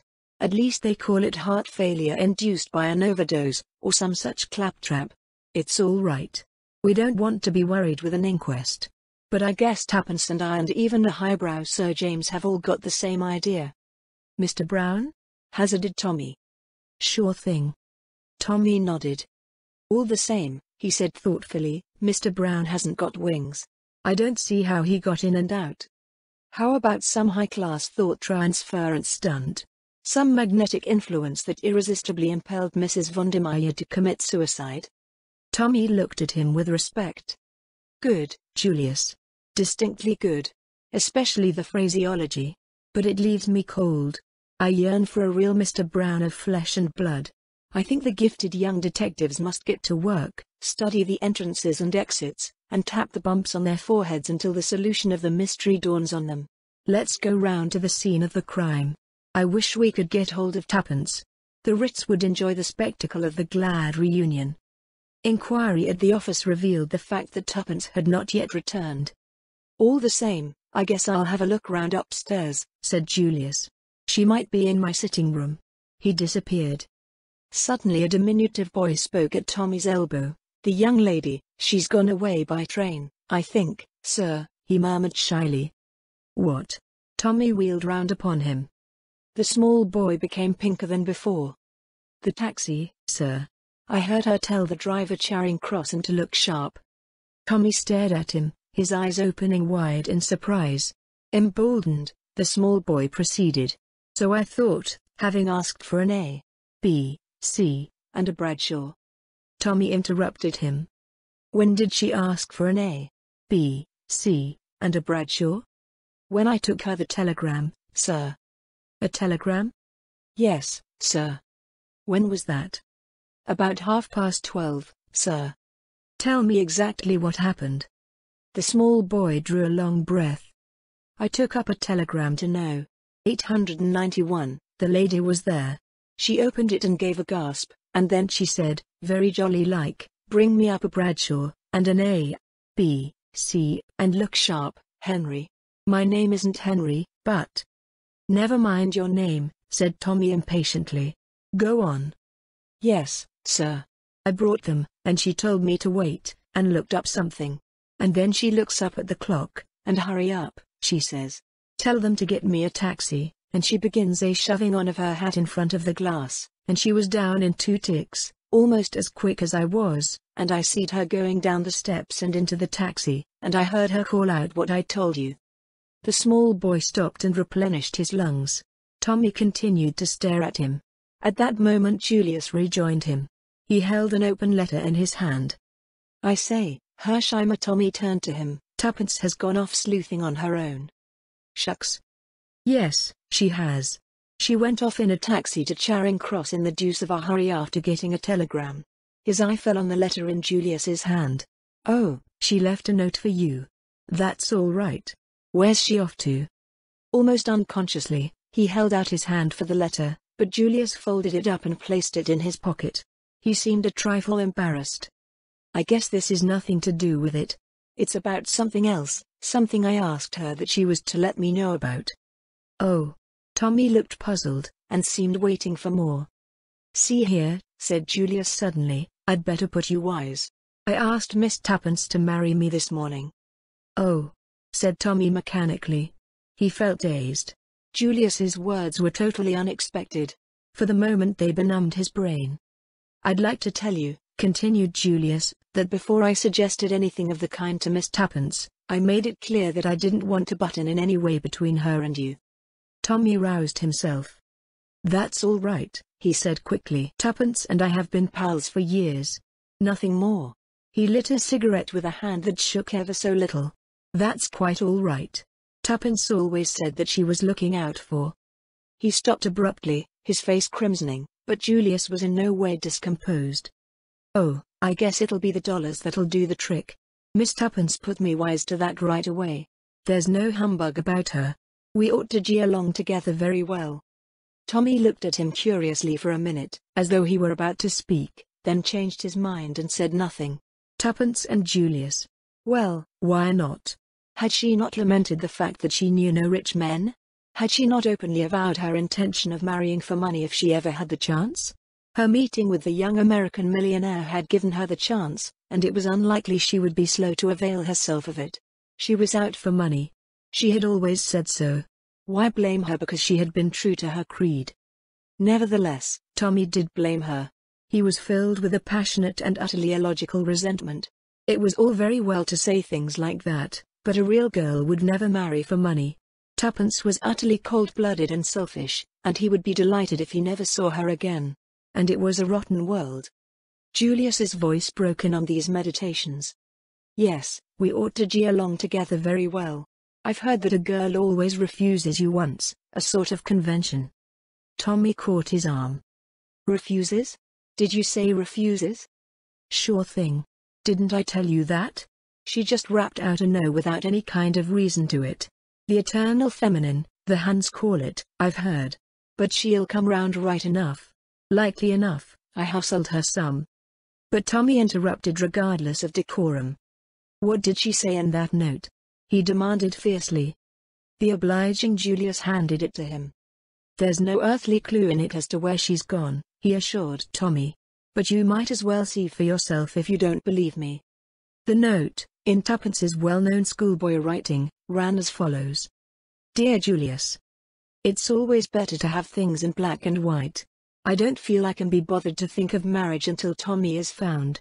Let's leave it till then. Yours affectionately, Tuppence. Tommy handed it back, his eyes shining. His feelings had undergone a sharp reaction. He now felt that Tuppence was all that was noble and disinterested. Had she not refused Julius without hesitation? True, the note betokened signs of weakening, but he could excuse that. It read almost like a bribe to Julius to spur him on in his efforts to find Tommy, but he supposed she had not really meant it that way. Darling Tuppence, there was not a girl in the world to touch her. When he saw her, his thoughts were brought up with a sudden jerk. As you say, he remarked, pulling himself together, there's not a hint here as to what she's up to. Hi, Henry. The small boy came obediently.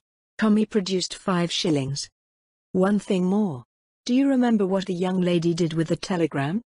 Henry gasped and spoke.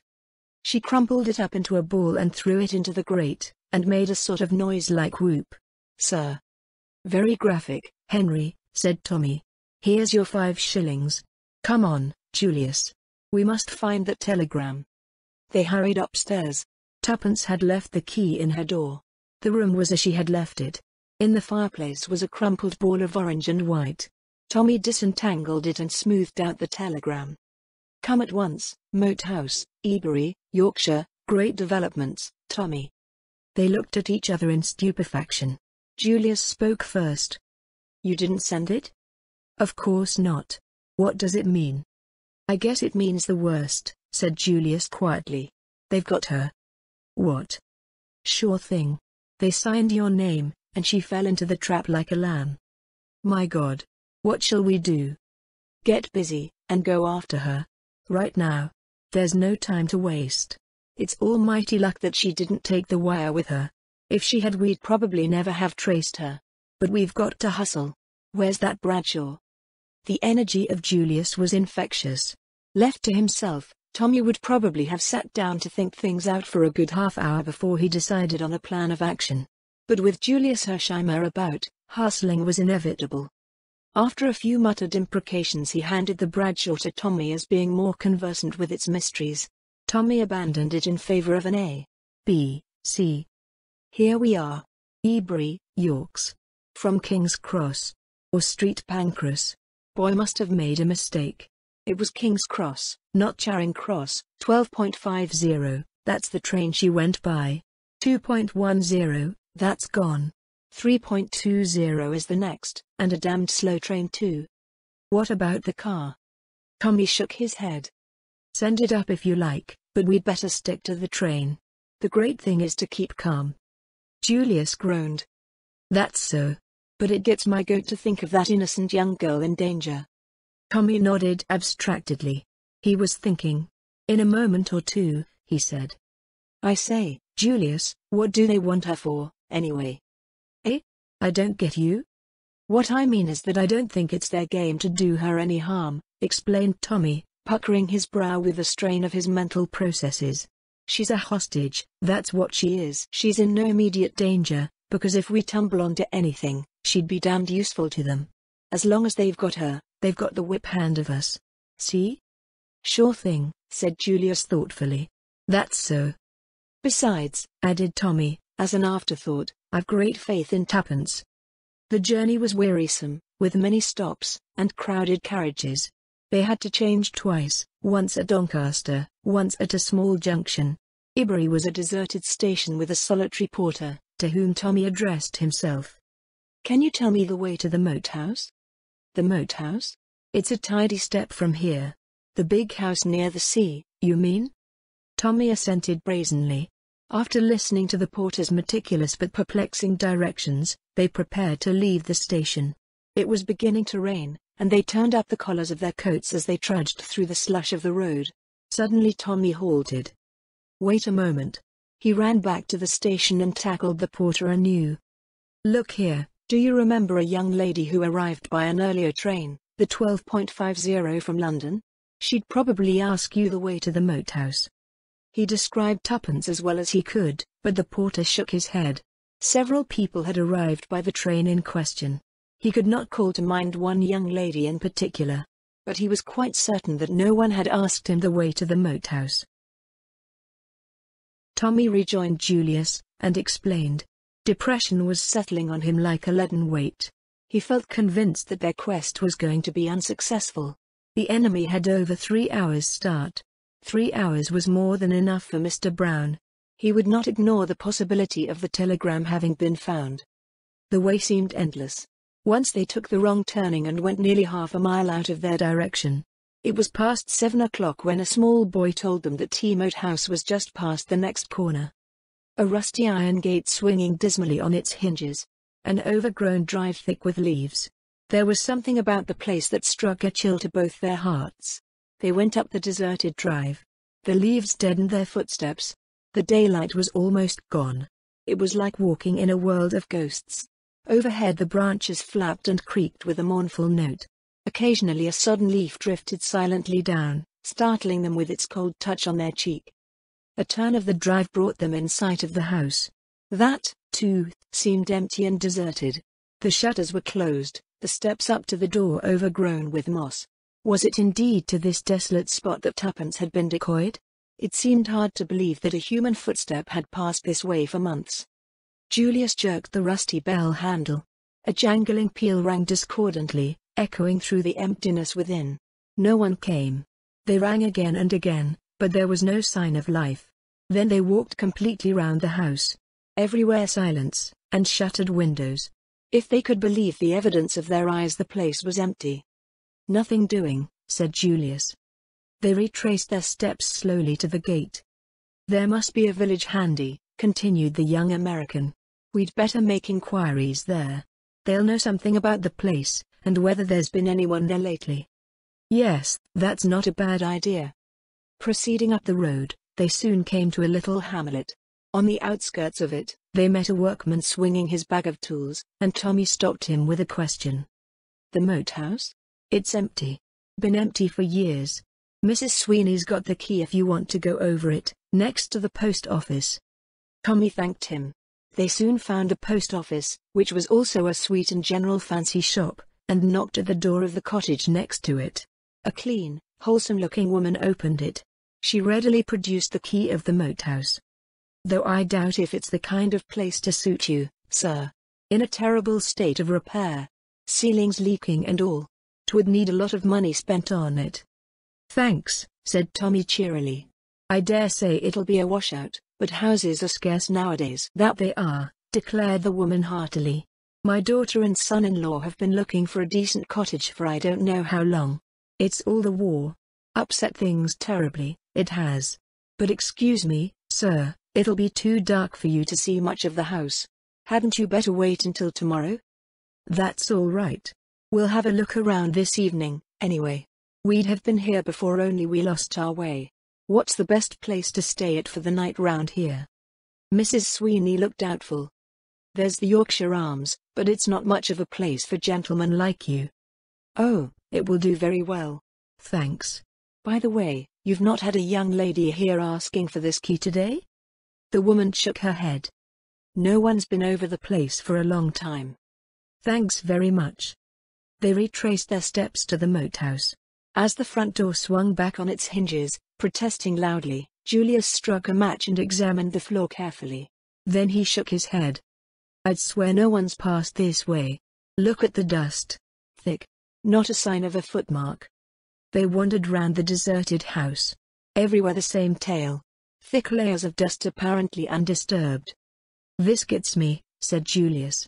"I don't believe Tuppence was ever in this house." "She must have been." Julius shook his head without replying. "We'll go over it again tomorrow," said Tommy. "Perhaps we'll see more in the daylight."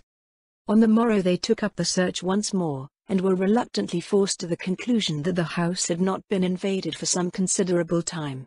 They might have left the village altogether but for a fortunate discovery of Tommy's. As they were retracing their steps to the gate, he gave a sudden cry, and stooping, picked something up from among the leaves, and held it out to Julius. It was a small gold brooch. "That's Tuppence's." "Are you sure?" "Absolutely. I've often seen her wear it." Julius drew a deep breath. "I guess that settles it. She came as far as here, anyway. We'll make that pub our headquarters, and raise hell round here until we find her. Somebody must have seen her." Forthwith the campaign began. Tommy and Julius worked separately and together, but the result was the same.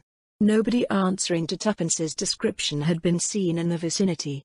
They were baffled, but not discouraged. Finally they altered their tactics. Tuppence had certainly not remained long in the neighborhood of the moat house.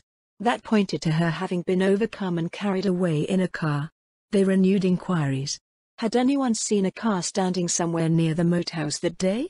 Again they met with no success. Julius wired to town for his own car, and they scoured the neighborhood daily with unflagging zeal. A grey limousine on which they had set high hopes was traced to Harrogate, and turned out to be the property of a highly respectable maiden lady. Each day saw them set out on a new quest. Julius was like a hound on the leash. He followed up the slenderest clue. Every car that had passed through the village on the fateful day was tracked down. He forced his way into country properties and submitted the owners of the motors to a searching cross-examination.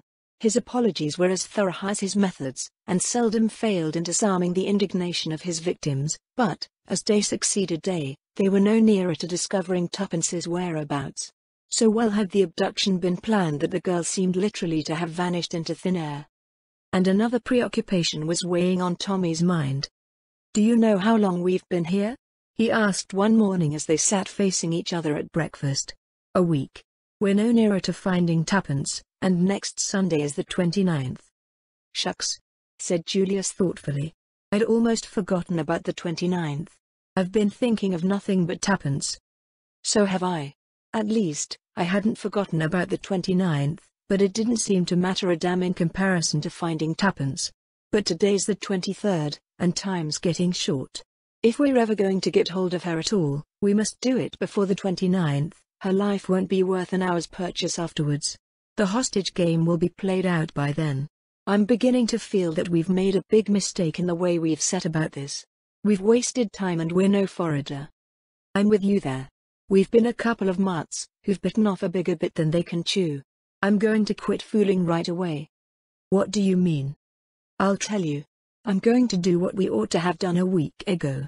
I'm going right back to London to put the case in the hands of your British police. We fancied ourselves as sleuths. Sleuths. It was a piece of damn foolishness. I'm through. I've had enough of it. Scotland Yard for me." "You're right," said Tommy slowly. "I wish to God we'd gone there right away. Better late than never. We've been like a couple of babes playing here we go round the mulberry bush. Now I am going right along to Scotland Yard to ask them to take me by the hand and show me the way I should go. I guess the professional always scores over the amateur in the end. Are you coming along with me?" Tommy shook his head. "What's the good? One of us is enough. I might as well stay here and nose round a bit longer. Something might turn up. One never knows." "Sure thing. Well, so long. I'll be back in a couple of shakes with a few inspectors along. I shall tell them to pick out their brightest and best." But the course of events was not to follow the plan Julius had laid down. Later in the day Tommy received a wire. "Join me Manchester Midland Hotel. Important news, Julius." At 7:30 that night Tommy alighted from a slow cross-country train. Julius was on the platform. "Thought you'd come by this train if you weren't out when my wire arrived." Tommy grasped him by the arm. "What is it? Is Tuppence found?" Julius shook his head. "No. But I found this waiting in London. Just arrived." He handed the telegraph form to the other. Tommy's eyes opened as he read. "Jane Finn found. Come Manchester Midland Hotel immediately, P. Ledgerton." Julius took the form back and folded it up. "Queer," he said thoughtfully. "I thought that lawyer chap had quit." Chapter 19. Jane Finn. "My train got in half an hour ago," explained Julius, as he led the way out of the station. "I reckoned you'd come by this before I left London, and wired accordingly to Sir James. He's booked rooms for us, and will be round to dine at 8. "What made you think he'd cease to take any interest in the case?" asked Tommy curiously. "What he said," replied Julius dryly. "The old bird's as close as an oyster. Like all the darned lot of them, he wasn't going to commit himself till he was sure he could deliver the goods." "I wonder," said Tommy thoughtfully. Julius turned on him. "You wonder what?" "Whether that was his real reason." "Sure. You bet your life it was." Tommy shook his head unconvinced. Sir James arrived punctually at 8 o'clock, and Julius introduced Tommy. Sir James shook hands with him warmly. "I am delighted to make your acquaintance, Mr. Beresford. I have heard so much about you from Miss Tuppence." He smiled involuntarily, "that it really seems as though I already know you quite well." "Thank you, sir," said Tommy with his cheerful grin. He scanned the great lawyer eagerly. Like Tuppence, he felt the magnetism of the other's personality. He was reminded of Mr. Carter. The two men, totally unlike so far as physical resemblance went, produced a similar effect. Beneath the weary manner of the one and the professional reserve of the other, lay the same quality of mind, keen-edged like a rapier. In the meantime he was conscious of Sir James's close scrutiny. When the lawyer dropped his eyes, the young man had the feeling that the other had read him through and through like an open book. He could not but wonder what the final judgment was, but there was little chance of learning that. Sir James took in everything, but gave out only what he chose. A proof of that occurred almost at once. Immediately the first greetings were over, Julius broke out into a flood of eager questions. How had Sir James managed to track the girl? Why had he not let them know that he was still working on the case? And so on. Sir James stroked his chin and smiled. At last he said, "Just so, just so. Well, she's found. And that's the great thing, isn't it? Eh? Come now, that's the great thing?" "Sure it is. But just how did you strike her trail? Miss Tuppence and I thought you'd quit for good and all." Asked. The lawyer shot a lightning glance at him, then resumed operations on his chin. "You thought that, did you? Did you really? Dear me. But I guess I can take it we were wrong," pursued Julius. "Well, I don't know that I should go so far as to say that. But it's certainly fortunate for all parties that we've managed to find the young lady." "But where is she?" demanded Julius, his thoughts flying off on another tack. "I thought you'd be sure to bring her along?" "That would hardly be possible," said Sir James gravely. "Why?" "Because the young lady was knocked down in a street accident, and has sustained slight injuries to the head. She was taken to the infirmary, and on recovering consciousness gave her name as Jane Finn. When I heard that, I arranged for her to be removed to the house of a doctor, a friend of mine, and wired at once for you. She relapsed into unconsciousness and has not spoken since." "She's not seriously hurt?" "Oh, a bruise and a cut or two, really. From a medical point of view, absurdly slight injuries to have produced such a condition. Her state is probably to be attributed to the mental shock consequent on recovering her memory." "It's come back?" cried Julius excitedly. Sir James tapped the table rather impatiently. "Undoubtedly, Mr. Hersheimer, since she was able to give her real name. I thought you had appreciated that point." "And you just happened to be on the spot," said Tommy. "Seems quite like a fairy tale." But Sir James was far too wary to be drawn. "Coincidences are curious things," he said dryly. Nevertheless, Tommy was now certain of what he had before only suspected. Sir James's presence in Manchester was not accidental. Far from abandoning the case, as Julius supposed, he had by some means of his own successfully run the missing girl to earth. The only thing that puzzled Tommy was the reason for all this secrecy. He concluded that it was a foible of the legal mind. Julius was speaking. "After dinner," he announced, "I shall go right away and see Jane." "That will be impossible, I fear," said Sir James. "It is very unlikely they would allow her to see visitors at this time of night. I should suggest tomorrow morning about 10 o'clock. Julius flushed. There was something in Sir James which always stirred him to antagonism. It was a conflict of two masterful personalities. "All the same, I reckon I'll go round there tonight and see if I can't ginger them up to break through their silly rules." "It will be quite useless, Mr. Hersheimer." The words came out like the crack of a pistol, and Tommy looked up with a start. Julius was nervous and excited. The hand with which he raised his glass to his lips shook slightly, but his eyes held Sir James's defiantly. For a moment the hostility between the two seemed likely to burst into flame, but in the end Julius lowered his eyes, defeated. "For the moment, I reckon you're the boss." "Thank you," said the other. "We will say 10 o'clock then?" With consummate ease of manner he turned to Tommy. "I must confess, Mr. Beresford, that it was something of a surprise to me to see you here this evening. The last I heard of you was that your friends were in grave anxiety on your behalf. Nothing had been heard of you for some days, and Miss Tuppence was inclined to think you had got into difficulties. I had, sir. Tommy grinned reminiscently. I was never in a tighter place in my life. Helped out by questions from Sir James, he gave an abbreviated account of his adventures. The lawyer looked at him with renewed interest as he brought the tale to a close. You got yourself out of a tight place very well, he said gravely. I congratulate you. You displayed a great deal of ingenuity and carried your part through well. Tommy blushed, his face assuming a prawn-like hue at the praise. I couldn't have got away but for the girl, sir. No. Sir James smiled a little.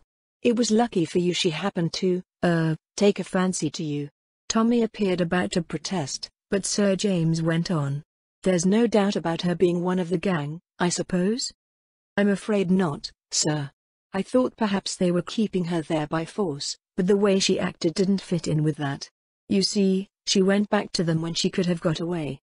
Sir James nodded thoughtfully. What did she say? Something about wanting to be taken to Marguerite? Yes, sir. I suppose she meant Mrs. Vondermeyer. She always signed herself Rita Vondermeyer. All her friends spoke of her as Rita. Still, I suppose the girl must have been in the habit of calling her by her full name. And, at the moment she was crying out to her, Mrs. Vondermeyer was either dead or dying. Curious. There are one or two points that strike me as being obscure. Their sudden change of attitude towards yourself, for instance. By the way, the house was raided, of course? Yes, sir, but they'd all cleared out. Naturally, said Sir James dryly. And not a clue left behind. I wonder, the lawyer tapped the table thoughtfully. Something in his voice made Tommy look up. Would this man's eyes have seen something where theirs had been blind? He spoke impulsively. I wish you'd been there, sir, to go over the house. I wish I had, said Sir James quietly. He sat for a moment in silence. Then he looked up. And since then? What have you been doing? For a moment, Tommy stared at him. Then it dawned on him that of course the lawyer did not know. I forgot that you didn't know about Tuppence, he said slowly. The sickening anxiety, forgotten for a while in the excitement of knowing Jane Finn was found at last, swept over him again. The lawyer laid down his knife and fork sharply. Has anything happened to Miss Tuppence? His voice was keen-edged. She's disappeared, said Julius. When? A week ago. How? Sir James's questions fairly shot out. Between them Tommy and Julius gave the history of the last week and their futile search. Sir James went at once to the root of the matter. A wire signed with your name? They knew enough of you both for that. They weren't sure of how much you had learnt in that house. Their kidnapping of Miss Tuppence is the countermove to your escape. If necessary they could seal your lips with a threat of what might happen to her. Tommy nodded. That's just what I thought, sir. Sir James looked at him keenly. You had worked that out, had you? Not bad, not at all bad. The curious thing is that they certainly did not know anything about you when they first held you prisoner. You are sure that you did not in any way disclose your identity? Tommy shook his head. That's so, said Julius with a nod. Therefore I reckon someone put them wise, and not earlier than Sunday afternoon. Yes, but who? That almighty omniscient Mr. Brown, of course. There was a faint note of derision in the American's voice which made Sir James look up sharply. You don't believe in Mr. Brown, Mr. Hersheimer? No, sir, I do not, returned the young American with emphasis. Not as such, that is to say. I reckon it out that he's a figurehead, just a bogey name to frighten the children with. The real head of this business is that Russian chap Krananen. I guess he's quite capable of running revolutions in 3 countries at once if he chose. The man Whittington is probably the head of the English branch. I disagree with you, said Sir James shortly. Mr. Brown exists. He turned to Tommy. Did you happen to notice where that wire was handed in? No, sir, I'm afraid I didn't. Got it with you? It's upstairs, sir, in my kit. I'd like to have a look at it sometime. No hurry. You've wasted a week. Tommy hung his head. A day or so more is immaterial. We'll deal with Miss Jane Finn first. Afterwards, we'll set to work to rescue Miss Tuppence from bondage. I don't think she's in any immediate danger. That is, so long as they don't know that we've got Jane Finn, and that her memory has returned. We must keep the dark at all costs. You understand? The other two assented, and, after making arrangements for meeting on the morrow, the great lawyer took his leave. At 10 o'clock, the two young men were at the appointed spot. Sir James had joined them on the doorstep. He alone appeared unexcited. He introduced them to the doctor. Mr. Hersheimer, Mr. Beresford, Dr. Roylance. How's the patient? Going on well. Evidently no idea of the flight of time. Asked this morning how many had been saved from the Lusitania. Was it in the papers yet? That, of course, was only what was to be expected. She seems to have something on her mind, though. I think we can relieve her anxiety. May we go up? Certainly. Tommy's heart beat sensibly faster as they followed the doctor upstairs. Jane Finn at last. The long-sought, the mysterious, the elusive Jane Finn. How wildly improbable success had seemed. And here in this house, her memory almost miraculously restored, lay the girl who held the future of England in her hands. A half-groan broke from Tommy's lips. If only Tuppence could have been at his side to share in the triumphant conclusion of their joint venture. Then he put the thought of Tuppence resolutely aside. His confidence in Sir James was growing. There was a man who would unerringly ferret out Tuppence's whereabouts. In the meantime Jane Finn. And suddenly a dread clutched at his heart. It seemed too easy. Suppose they should find her dead, stricken down by the hand of Mr. Brown? In another minute he was laughing at these melodramatic fancies. The doctor held open the door of a room and they passed in. On the white bed, bandages round her head, lay the girl. Somehow the whole scene seemed unreal. It was so exactly what one expected that it gave the effect of being beautifully staged. The girl looked from one to the other of them with large wondering eyes. Sir James spoke first. Miss Finn, he said, this is your cousin, Mr. Julius P. Hersheimer. A faint flush flitted over the girl's face, as Julius stepped forward and took her hand. How do, Cousin Jane? He said lightly. But Tommy caught the tremor in his voice. Are you really Uncle Hiram's son? She asked wonderingly. Her voice, with the slight warmth of the Western accent, had an almost thrilling quality. It seemed vaguely familiar to Tommy, but he thrust the impression aside as impossible. Sure thing. We used to read about Uncle Hiram in the papers, continued the girl, in her low soft tones. But I never thought I'd meet you one day. Mother figured it out that Uncle Hiram would never get over being mad with her. The old man was like that, admitted Julius.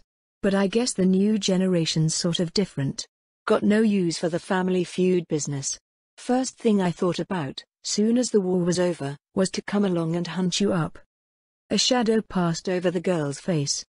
They've been telling me things, dreadful things, that my memory went, and that there are years I shall never know about, years lost out of my life. You didn't realize that yourself. The girl's eyes opened wide. Why, no. It seems to me as though it were no time since we were being hustled into those boats. I can see it all now. She closed her eyes with a shudder. Julius looked across at Sir James, who nodded. Don't worry any. It isn't worth it. Now, see here, Jane, there's something we want to know about. There was a man aboard that boat with some mighty important papers on him, and the big guns in this country have got a notion that he passed on the goods to you. Is that so? The girl hesitated, her glance shifting to the other two. Julius understood. Mr. Beresford is commissioned by the British government to get those papers back. Sir James P. Ledgerton is an English member of Parliament, and might be a big gun in the cabinet if he liked. It's owing to him that we've ferreted you out at last. So you can go right ahead and tell us the whole story. Did Danvers give you the papers? Yes. He said they'd have a better chance with me, because they would save the women and children first. Just as we thought, said Sir James. He said they were very important, that they might make all the difference to the Allies. But, if it's all so long ago, and the war's over, what does it matter now? I guess history repeats itself, Jane. First there was a great hue and cry over those papers, then it all died down, and now the whole caboodle's started all over again, for rather different reasons. Then you can hand them over to us right away? But I can't. What? I haven't got them. You haven't got them? Julius punctuated the words with little pauses. No, I hid them. You hid them? Yes. I got uneasy. People seemed to be watching me. It scared me, badly. She put her hand to her head. It's almost the last thing I remember before waking up in the hospital. Go on, said Sir James, in his quiet penetrating tones. What do you remember? She turned to him obediently. It was at Holyhead. I came that way, I don't remember why. That doesn't matter. Go on. In the confusion on the quay I slipped away. Nobody saw me. I took a car. Told the man to drive me out of the town. I watched when we got on the open road. No other car was following us. I saw a path at the side of the road. I told the man to wait. She paused, then went on. The path led to the cliff, and down to the sea between big yellow gorse bushes. They were like golden flames. I looked round. There wasn't a soul in sight. But just level with my head there was a hole in the rock. It was quite small, I could only just get my hand in, but it went a long way back. I took the oilskin packet from round my neck and shoved it right in as far as I could. Then I tore off a bit of gorse, but it did prick, and plugged the hole with it so that you'd never guess there was a crevice of any kind there. Then I marked the place carefully in my own mind, so that I'd find it again. There was a queer boulder in the path just there, for all the world like a dog sitting up begging. Then I went back to the road. The car was waiting, and I drove back. I just caught the train. I was a bit ashamed of myself for fancying things maybe, but, by and by, I saw the man opposite me wink at a woman who was sitting next to me, and I felt scared again, and was glad the papers were safe. I went out in the corridor to get a little air.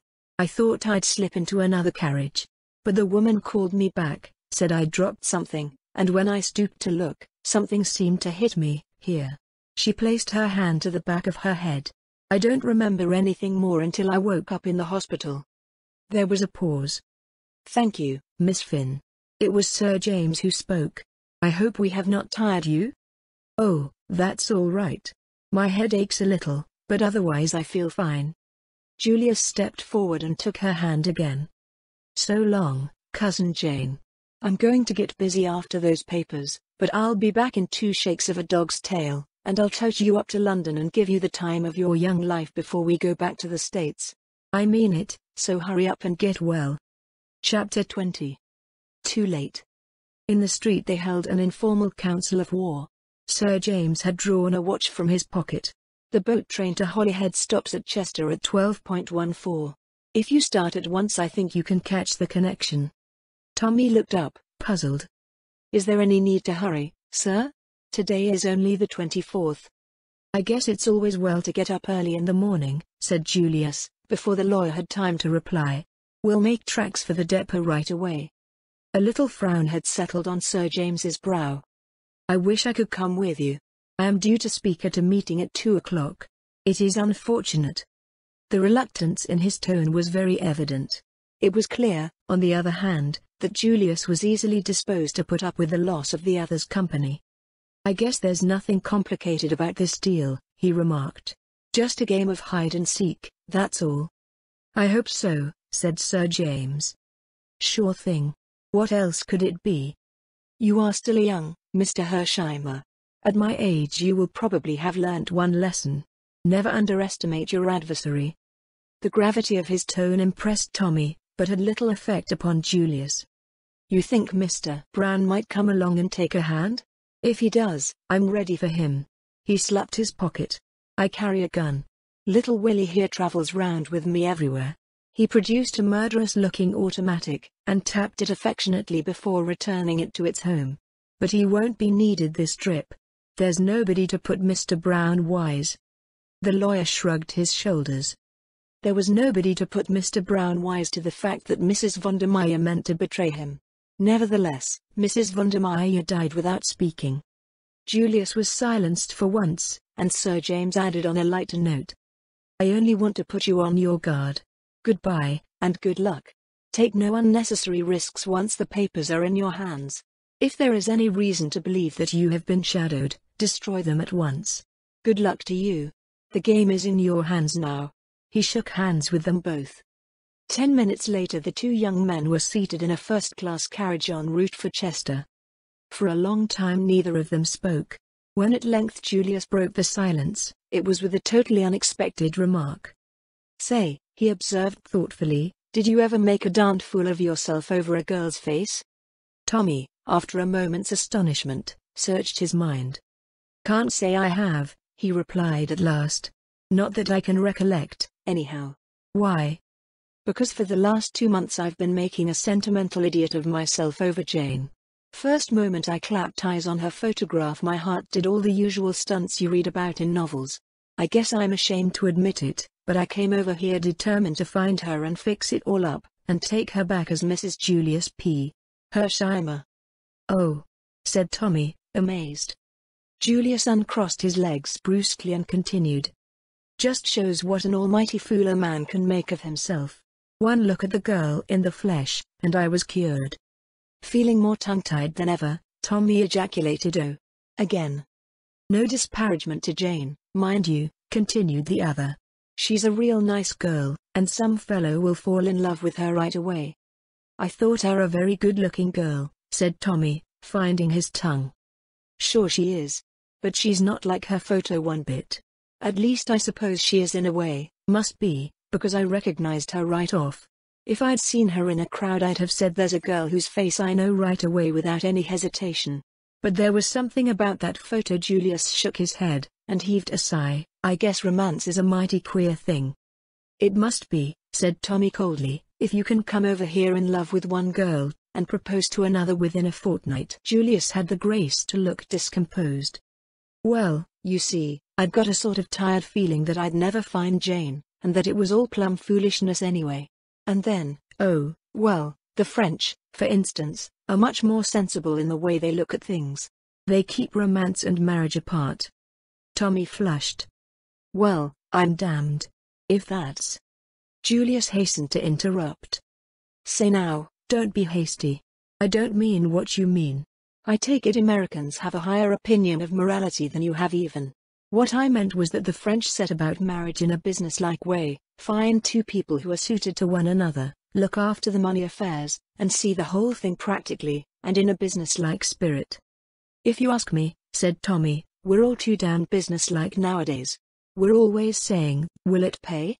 The men are bad enough, and the girls are worse." "Cool down, son.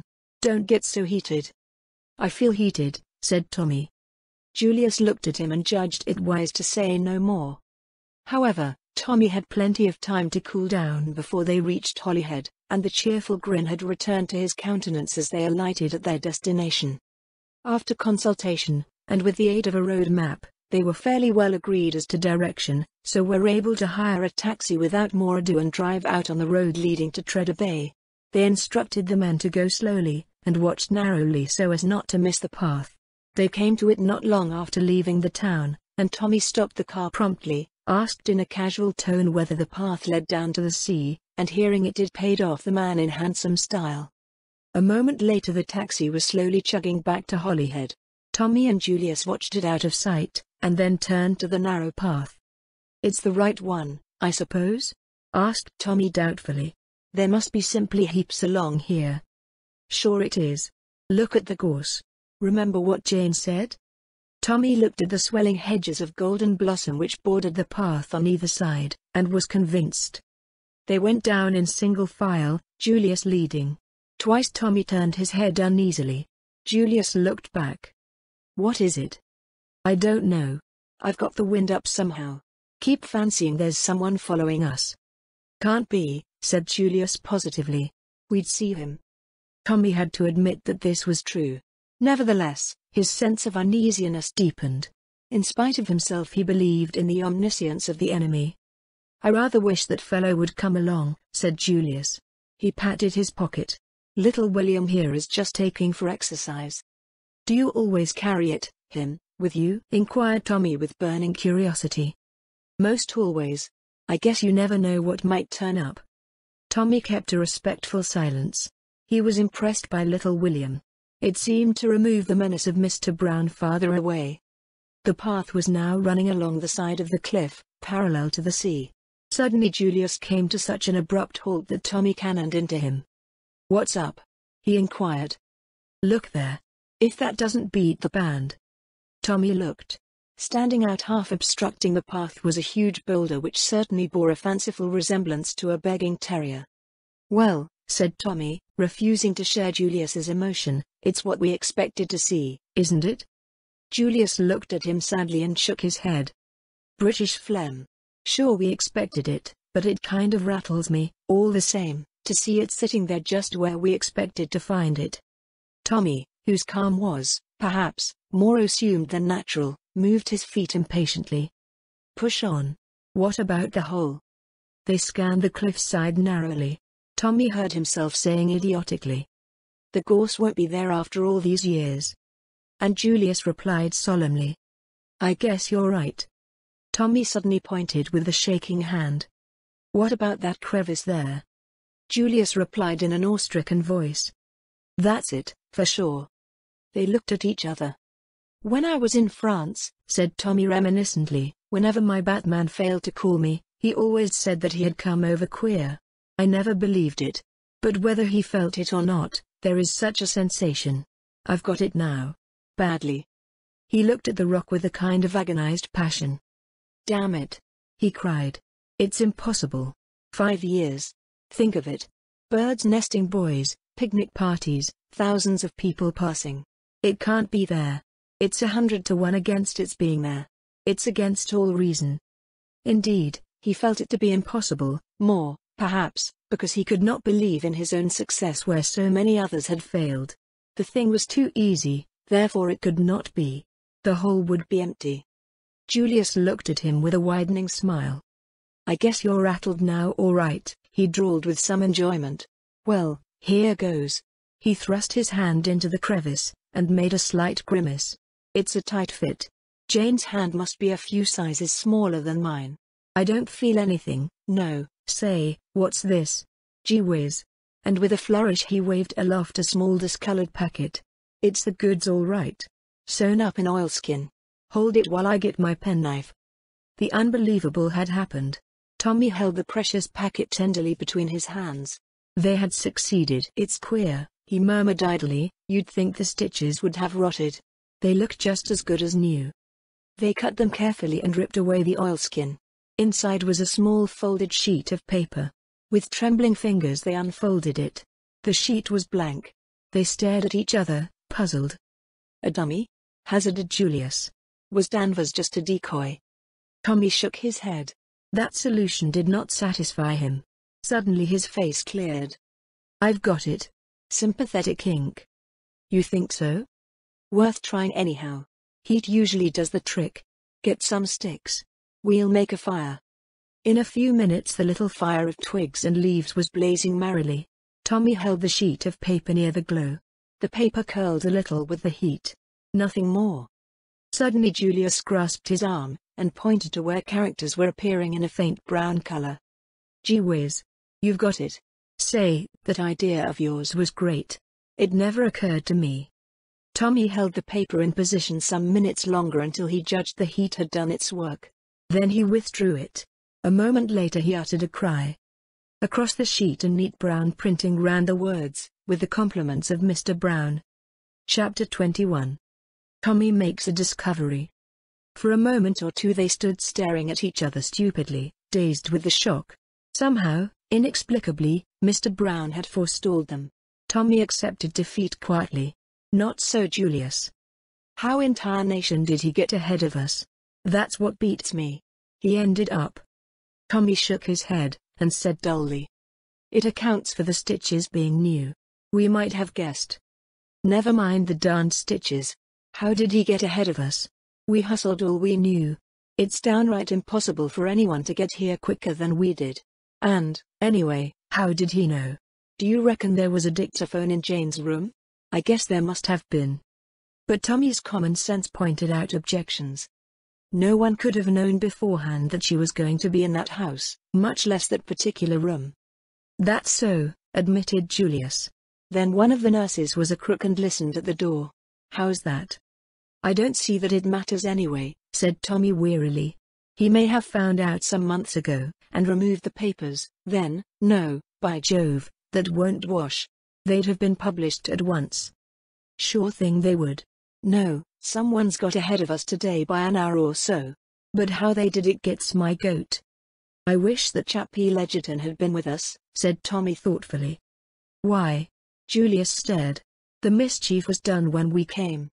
Yes, Tommy hesitated. He could not explain his own feeling, the illogical idea that the K.C.'s presence would somehow have averted the catastrophe. He reverted to his former point of view. It's no good arguing about how it was done. The game's up. We've failed. There's only one thing for me to do. What's that? Get back to London as soon as possible. Mr. Carter must be warned.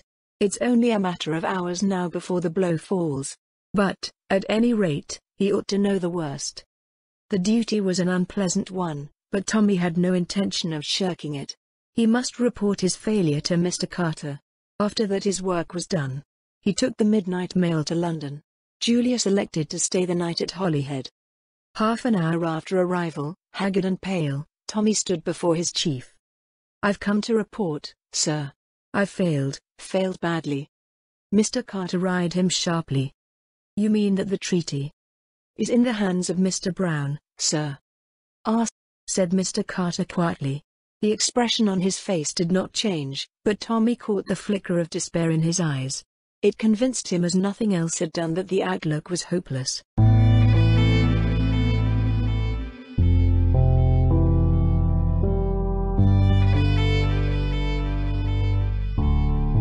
Thank you for listening to today's episode. I really hoped you enjoyed it.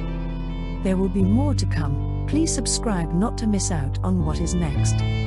I will be looking forward to your return. The music is by Madfan from Pixabay. To support this and other artists, go to pixabay.com. Sheila.